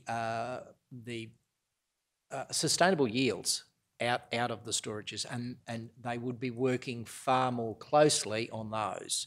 And you see those reflected in their annual review, and the question from Councillor Shoemaker was on that line: at what point does the operator review how much water they expect and how much water is left from an allocation perspective? So there are dam rules in Bundoomba which cut off medium priority users quite early, and that was subject to our NWIDF review. And that is for the protection of the significant amount of high priority water that comes out of that dam. So I hope that answers the question. Okay, thank you. Are we ready to go to the vote on this? Those in favour? Carried unanimously. Thank you all. Thank you, Councillor Fryloff. 7.2 is the Gordon Brook Dam acceptable flood capacity, concept design, safety review works and budget review at 73. Acting GM and Manager, thank you. Through you, Mr. Mayor. So this report is basically a refresher of what we have brought to council before. It's just to demonstrate what the actions that we are required to do under the direction from the dam safety. I didn't want to go into every step, but one of the on the page 77 is probably the critical things. We've done a re-estimate or reviewed the cost estimate. So the original estimate for the AFC works was around 11.8 million, and that was back in 2013. So we've got a new cost estimate there. It's significantly higher, Mr. Mayor. It's 18.5 million, and that's simply a CPI increases since 2013. So the original budget estimates are way out. After talking with the dam regulator on site, we've came up with there is possible other options, as we pointed to when we're doing the AFC review. We need to prove our theories, and part of that is that we need to do redo the model, and ultimately we weren't supposed to do the model for another 2 years. But after talking to the regulator, if we do the models now, we can prove that we can limit the impact of impacted persons downstream, and also possibly reduce the requirement to actually do the upgrades. So either way, we've got to do it. Currently, we are mandated that we've got to do those upgrades until we can prove otherwise. So part of this process here is we're asking for a budget review in the first quarter, which we've put up, which is that 200,000 to do the hydrological study. It's money that we had to spend anyways, but if we bring it forward, spending that money now may save us significant money in the future. Thank you, Manager. So we have a recommendation there as presented, but I think before we go to that, because it's quite comprehensive, being a standing committee, let's have a discussion about this, and let's put questions to our technical officers. So the first thing, Manager, before we formalise this too much, the 200,000 would enable us to do the hydrological study, the modelling as you call it, to be able to establish accurately at this point in time what is going to be the impact, the potential impact on those properties downstream of the spillway. Is that what we're looking at for the $200,000? That is correct, Mr. Mayor, and it also will confirm or otherwise the actual requirement of the AFC upgrades. So because of the maximum permissible precipitation or probable precipitation, that has changed and been downgraded slightly. So by punching in the new model, creating the new model, we actually could end up with, we may have some upgrades, but it could only be a fraction of what we're actually mandated to at the moment. So until we can actually disprove the requirement, we're still mandated by what the regulator set back in 2013. And just to confirm the timing of that body of work, that modelling, to be able to then demonstrate its application to the current regulations, what time frame would we see that work undertaken? Which budget and which time frame? Sorry, Manager. Mr. Mayor, we put that for the 200,000 in budget review, the first quarter review, because we need to. We'll have this finished by the end of this financial year, so that we can actually go forward and say, yes, we do need to do the AFC upgrades, or no, we don't, or we downgrade the requirement. So we're asking the committee to recommend to council consideration that when we review the budget to the end of December, which is coming up very soon, that we've provided an additional $200,000 to enable that modelling to happen, which could potentially give rise to a significant revision, not necessarily, but potentially give rise to a significant revision to that capital upgrade requirement, that current $18.5 million. Absolutely correct, Mr. Mayor. Okay, thank you. Further questions, discussion? Councillor Jones? Mayor, I just want to endorse exactly what you just said. I fully support this, and in supporting the 200,000 to our staff, because it brings our studies forward, and it has the potential to be massive on how we go forward financially and progressively with the water situation that we have. So this is a need, not a want. This is a necessity, and I believe that this is something that we need to find a way to fully fund and support our staff, with the potential, as the Mayor has highlighted, a huge benefit financially down the track, possibly, not certainly, but it has the potential to enable us to change direction enormously in the way that we progress with our water security and all that sort of stuff. So I fully support the 200,000 and bringing those studies forward. Councillor Shoemaker. Yes, thank you, Mr. Mayor. I too am fully supportive of this approach. I think anything we can learn and certainly plan for the actual eventual expenditure or project, whatever that may look like. My question was, so in relation to the current rating, we have incremental flood hazard category. We're a high C. So I just want to understand from what you're saying, if we do this work, is there opportunity to revise that category? That's sort of, based on what we know, yes. So whilst we're rated currently, based on the work that was done in 2013, as a high C, we do this work and really understand that the potential of flooding better and the potential risk in terms of dam wall safety. We're much better informed in terms of the project moving forward, and that certainly it's concerning to see the CPI increase from $11.8 million to $18.5 million, as we've said many times before, with not an additional drop of water. So, fully supportive of this approach, and just really grateful for the work you're doing in this space. Thank you. So, Manager, just looking at what's being recommended to Council before we put that up as a motion, it would seem to me, and just correct me if I'm wrong, please, that item 2 of the recommendation goes to the budget revision to provide for the additional necessary assessment and reports. Would that be correct? That's the 200,000. That is correct, Mr. Mayor. Yep. Okay, that's item 2. Would it be worth then committee considering that we address item 2, but we don't commit to items 1 and 3 at this point in time, because we don't know what that capital budget's going to be? Because, Tim, I guess I'm probably not prepared to jump in boots and all on committing to allocating the capital budget until we know really where we're at and what we're up for. And is that something we could certainly address and consider once we get the report done? Once we get the new modelling and report done, could we then consider 1 and 3 then, I suppose, is the question?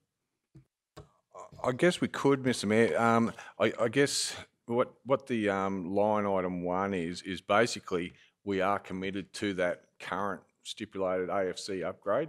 So it's really just pointing out that we do have, currently we are committed to do that until we can actually prove otherwise.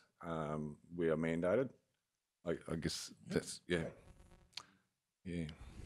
And then item 3, that we ensure there's enough money in the future works budget to allow Safety Ordnance Bureau effective. Yeah, okay, I can see your point. Yeah, okay. Yeah, through Mr. Mayor. Item 3 is basically that. So we've got that in those 10-year capital plans. They're the other sub-items that brought that project up to around 20-odd million back then. They're additional maintenance and capital items that against in addition to the AFC upgrades. Yeah. I just know that there's some discussions happening with the dam safety regulator, and might be not terribly keen to commit at this stage if there maybe is another option to address the impact on the properties downstream that may not require significant upgrade to the spillway, if we can look at other options to deal with the safety issues without actually upgrading the spillway. Because as we know, it's not going to give us one extra drop of water. And the spillway at the moment isn't broken. It requires upgrading, is my understanding. So I guess I'm probably still not too keen to lock us in on 1 and 3 until we see what that report says, and that maybe we actually consider what other options are available to the people living downstream that the dam safety regulator might be prepared to consider.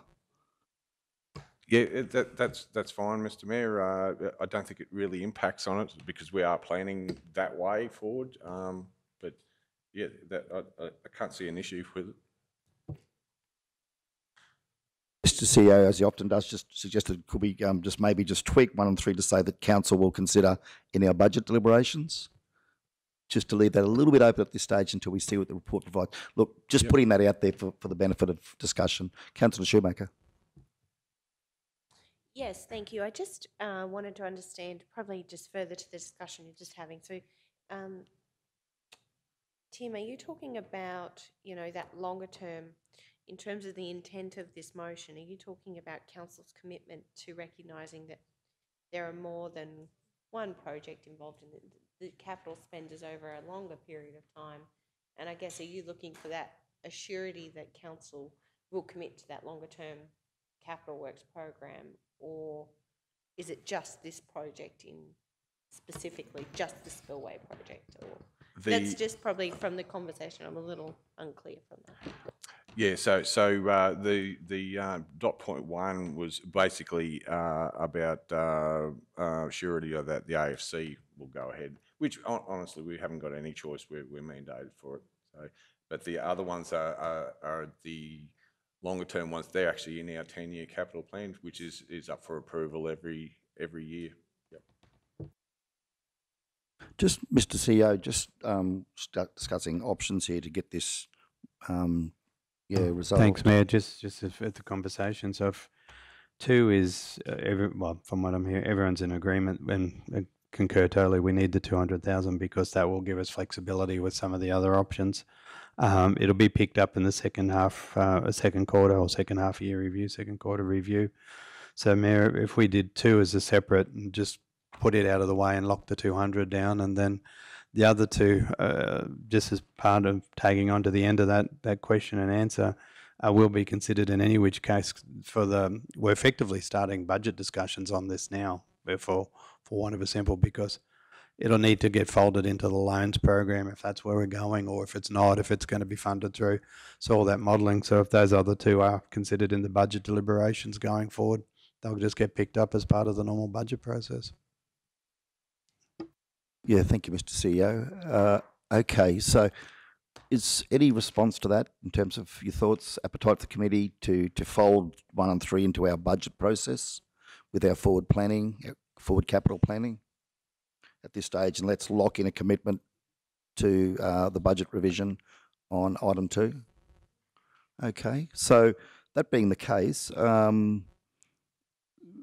looking for someone to move that the committee recommends to council item 2 as presented at this stage, so we can at least get that commitment to the team. Councillor Froloff, thank you. Do we have a second for that? Councillor Potter.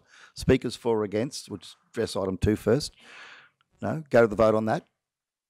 Carried unanimously. Thank you all. Okay. Then coming back to items 1 and 3. Sorry, Linnell. Yep, that went through unanimously. Yep.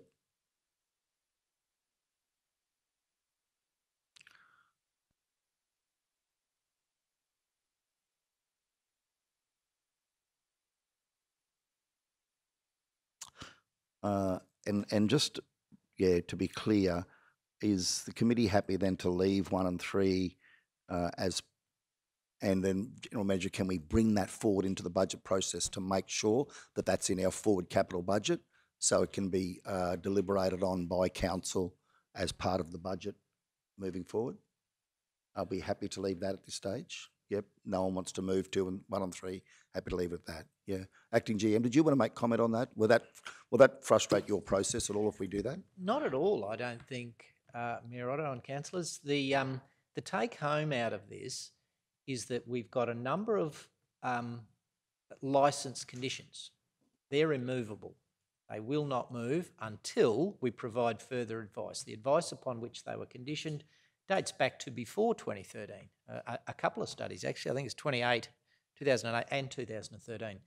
So the take home is that while we were licensed to provide these studies in approximately 2 years' time, we're recommending that you consider in a budget review bringing them forward to give us more certainty in relation to those budget discussions that you are referring to, Mayor. At this point in time, we have only one option, and that's those submitted and approved in conditions.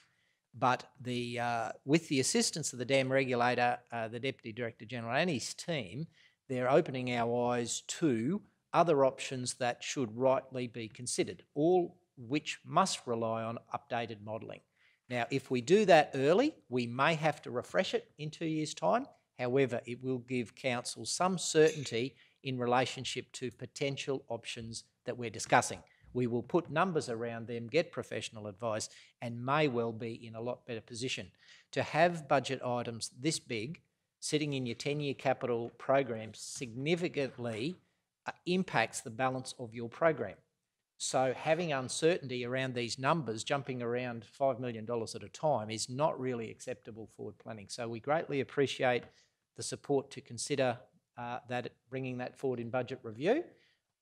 Those other commitments remain licence conditions, and we will reconsider them as we go forward with more advice. So I think it's quite prudent. 1 and 3 basically restated licence conditions. It just acknowledged that those licence conditions exist, and as Tim correctly said, our acknowledgement or otherwise doesn't change the licence conditions. So I think you've got it exactly right, and we will work forward with this, and it's one of the most important things that will impact council's budget over the term of this and the next council. So I think you're going exactly the right way. Thank you. Thank you, Acting GM. Okay, that being the case now, we'll move on to 7.3. Oh, sorry, Liddell. Do you want us to just to resolve, or is it that the committee recommends to council that the following items be considered in the 2022-23 budget process? Yeah, I think it'd hurt to have and that way as a we don't get commitment. mixed up. We won't lose track of that then, do we? Yeah.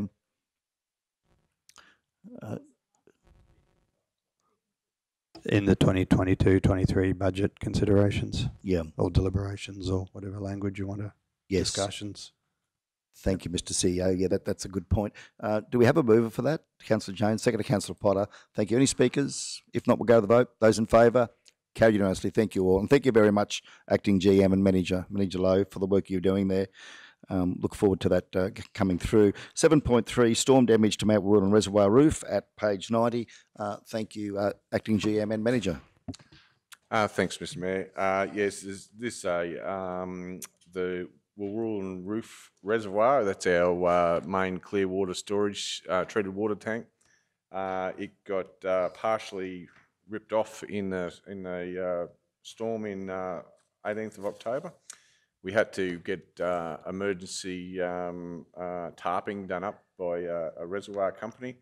that's been completed. Because the roof was removed, we had to advise Queensland Health and the regulator, because it is was a possible a source of drinking water contamination, but we then instigated our emergency testing procedures and everything, and we've got the all clear, have had the all clear all the way along. The reservoir is now tarped up so it is vermin proof as is required by law. But the reservoir company also did a inspection of the remaining structural members of the roof. There is indications that it has actually suffered some impacts, not only from the section of roof getting removed and landing on the residual part of the roof, but it was they believe that it's actually had some uplift forces on it, and so they're recommending replacement of the whole structure. Now, to do that whilst it's actually in service is a very costly exercise,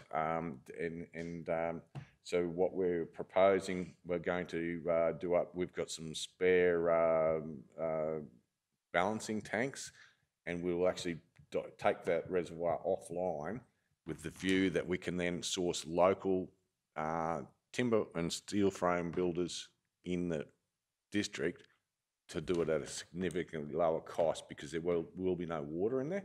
So it's basically we're after a roof builder. So that's it. That's our intent, because the figures, although not quoted here, are very scary, and I truly believe that we can significantly do it for about a tenth of the price, and so this is the only way to go forward.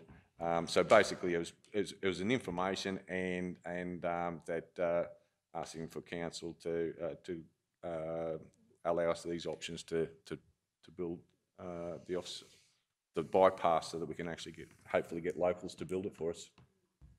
Thank you, Manager. So the recommendation is that the committee recommends to council that council officers investigate options for the roof replacement and arrange for the replacement roof as a matter of urgency. Do we have a mover? Yeah, Councillor Fryloff, second to Councillor Henson. Thank you. Speakers, Councillor Duff. Thank you, Mr. Mayor. Just wanted to know, was this covered by insurance, and are we likely to get enough from the insurance to cover the cost? Short answer is no. My understanding is we insure buildings, we don't insure structures. Thank you, Manager. But yeah, good question, Councillor. So this will have to be a capital cost to council. But thank you for the work you've done on finding a way that you can actually empty the reservoir and build the roof, which is going to reduce the cost significantly for council. Yes, that's correct, Mr. Mayor. Yeah. But yes, you're correct. It will have to be a capital item. I did put in that report that we've advised the regulator and Queensland Health. They are very keen for us to keep them informed as to when it's going to happen, because it is a risk. Even though it's tarped up at the moment, we get significant storms. It is they're a structural tarp. They're not like your standard cotton tarps or anything like that, but they still are at a risk in heavy storms. So the regulators are happy with what we've got there now, but aren't going to necessarily allow us to leave that there for a long period of time. They'll want us to deal with the issue fairly quickly, I'd imagine. Yeah. Absolutely correct. Okay, all right. Look, unless there's any other speakers, are we ready to go to vote on this? Councillor Shoemaker? Just a question, just in terms of that insurance. So you said we only insure buildings, not actual infrastructure like this. So is that, a gap there? Is there further work that needs to be done? Can you insure facilities like this, or does the cost of that outweigh? Like, have we done that sort of cost-benefit analysis? Because that just seems like a bit of a risk to the business.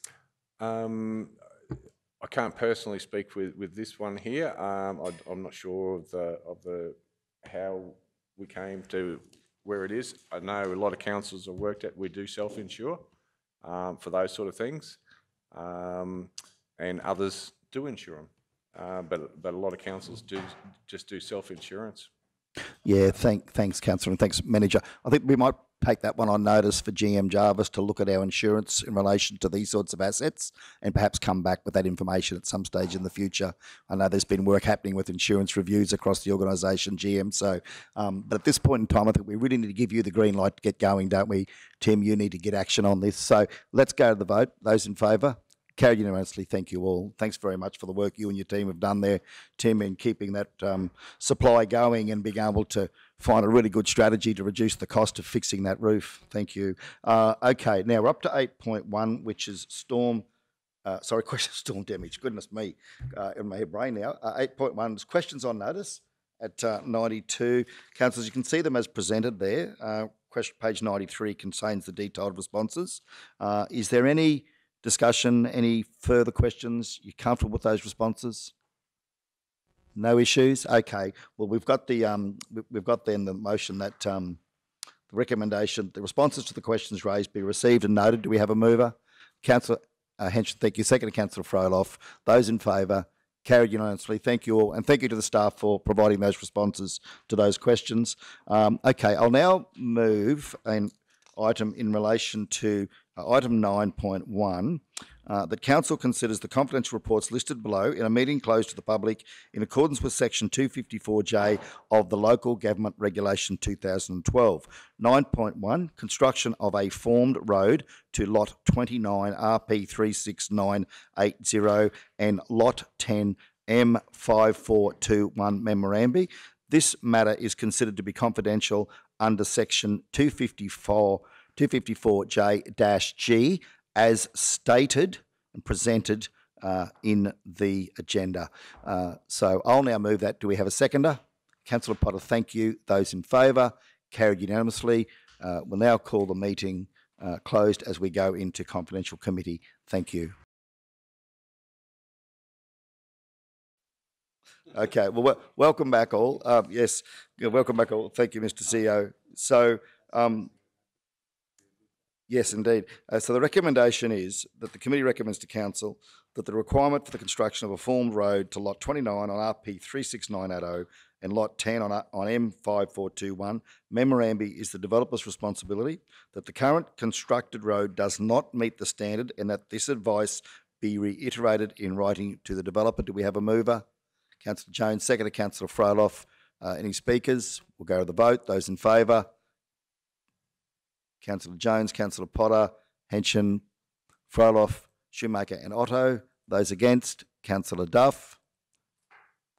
The motion's carried, 5 votes to 1. Thank you. That now completes the business of... Sorry? 6 votes to 1, sorry, I can't count. 6 votes to 1. And so that now completes the business of the agenda for the Infrastructure Committee meeting. As such, I'll now call the meeting to a close at 1 p.m. Thank you all for your attendance today.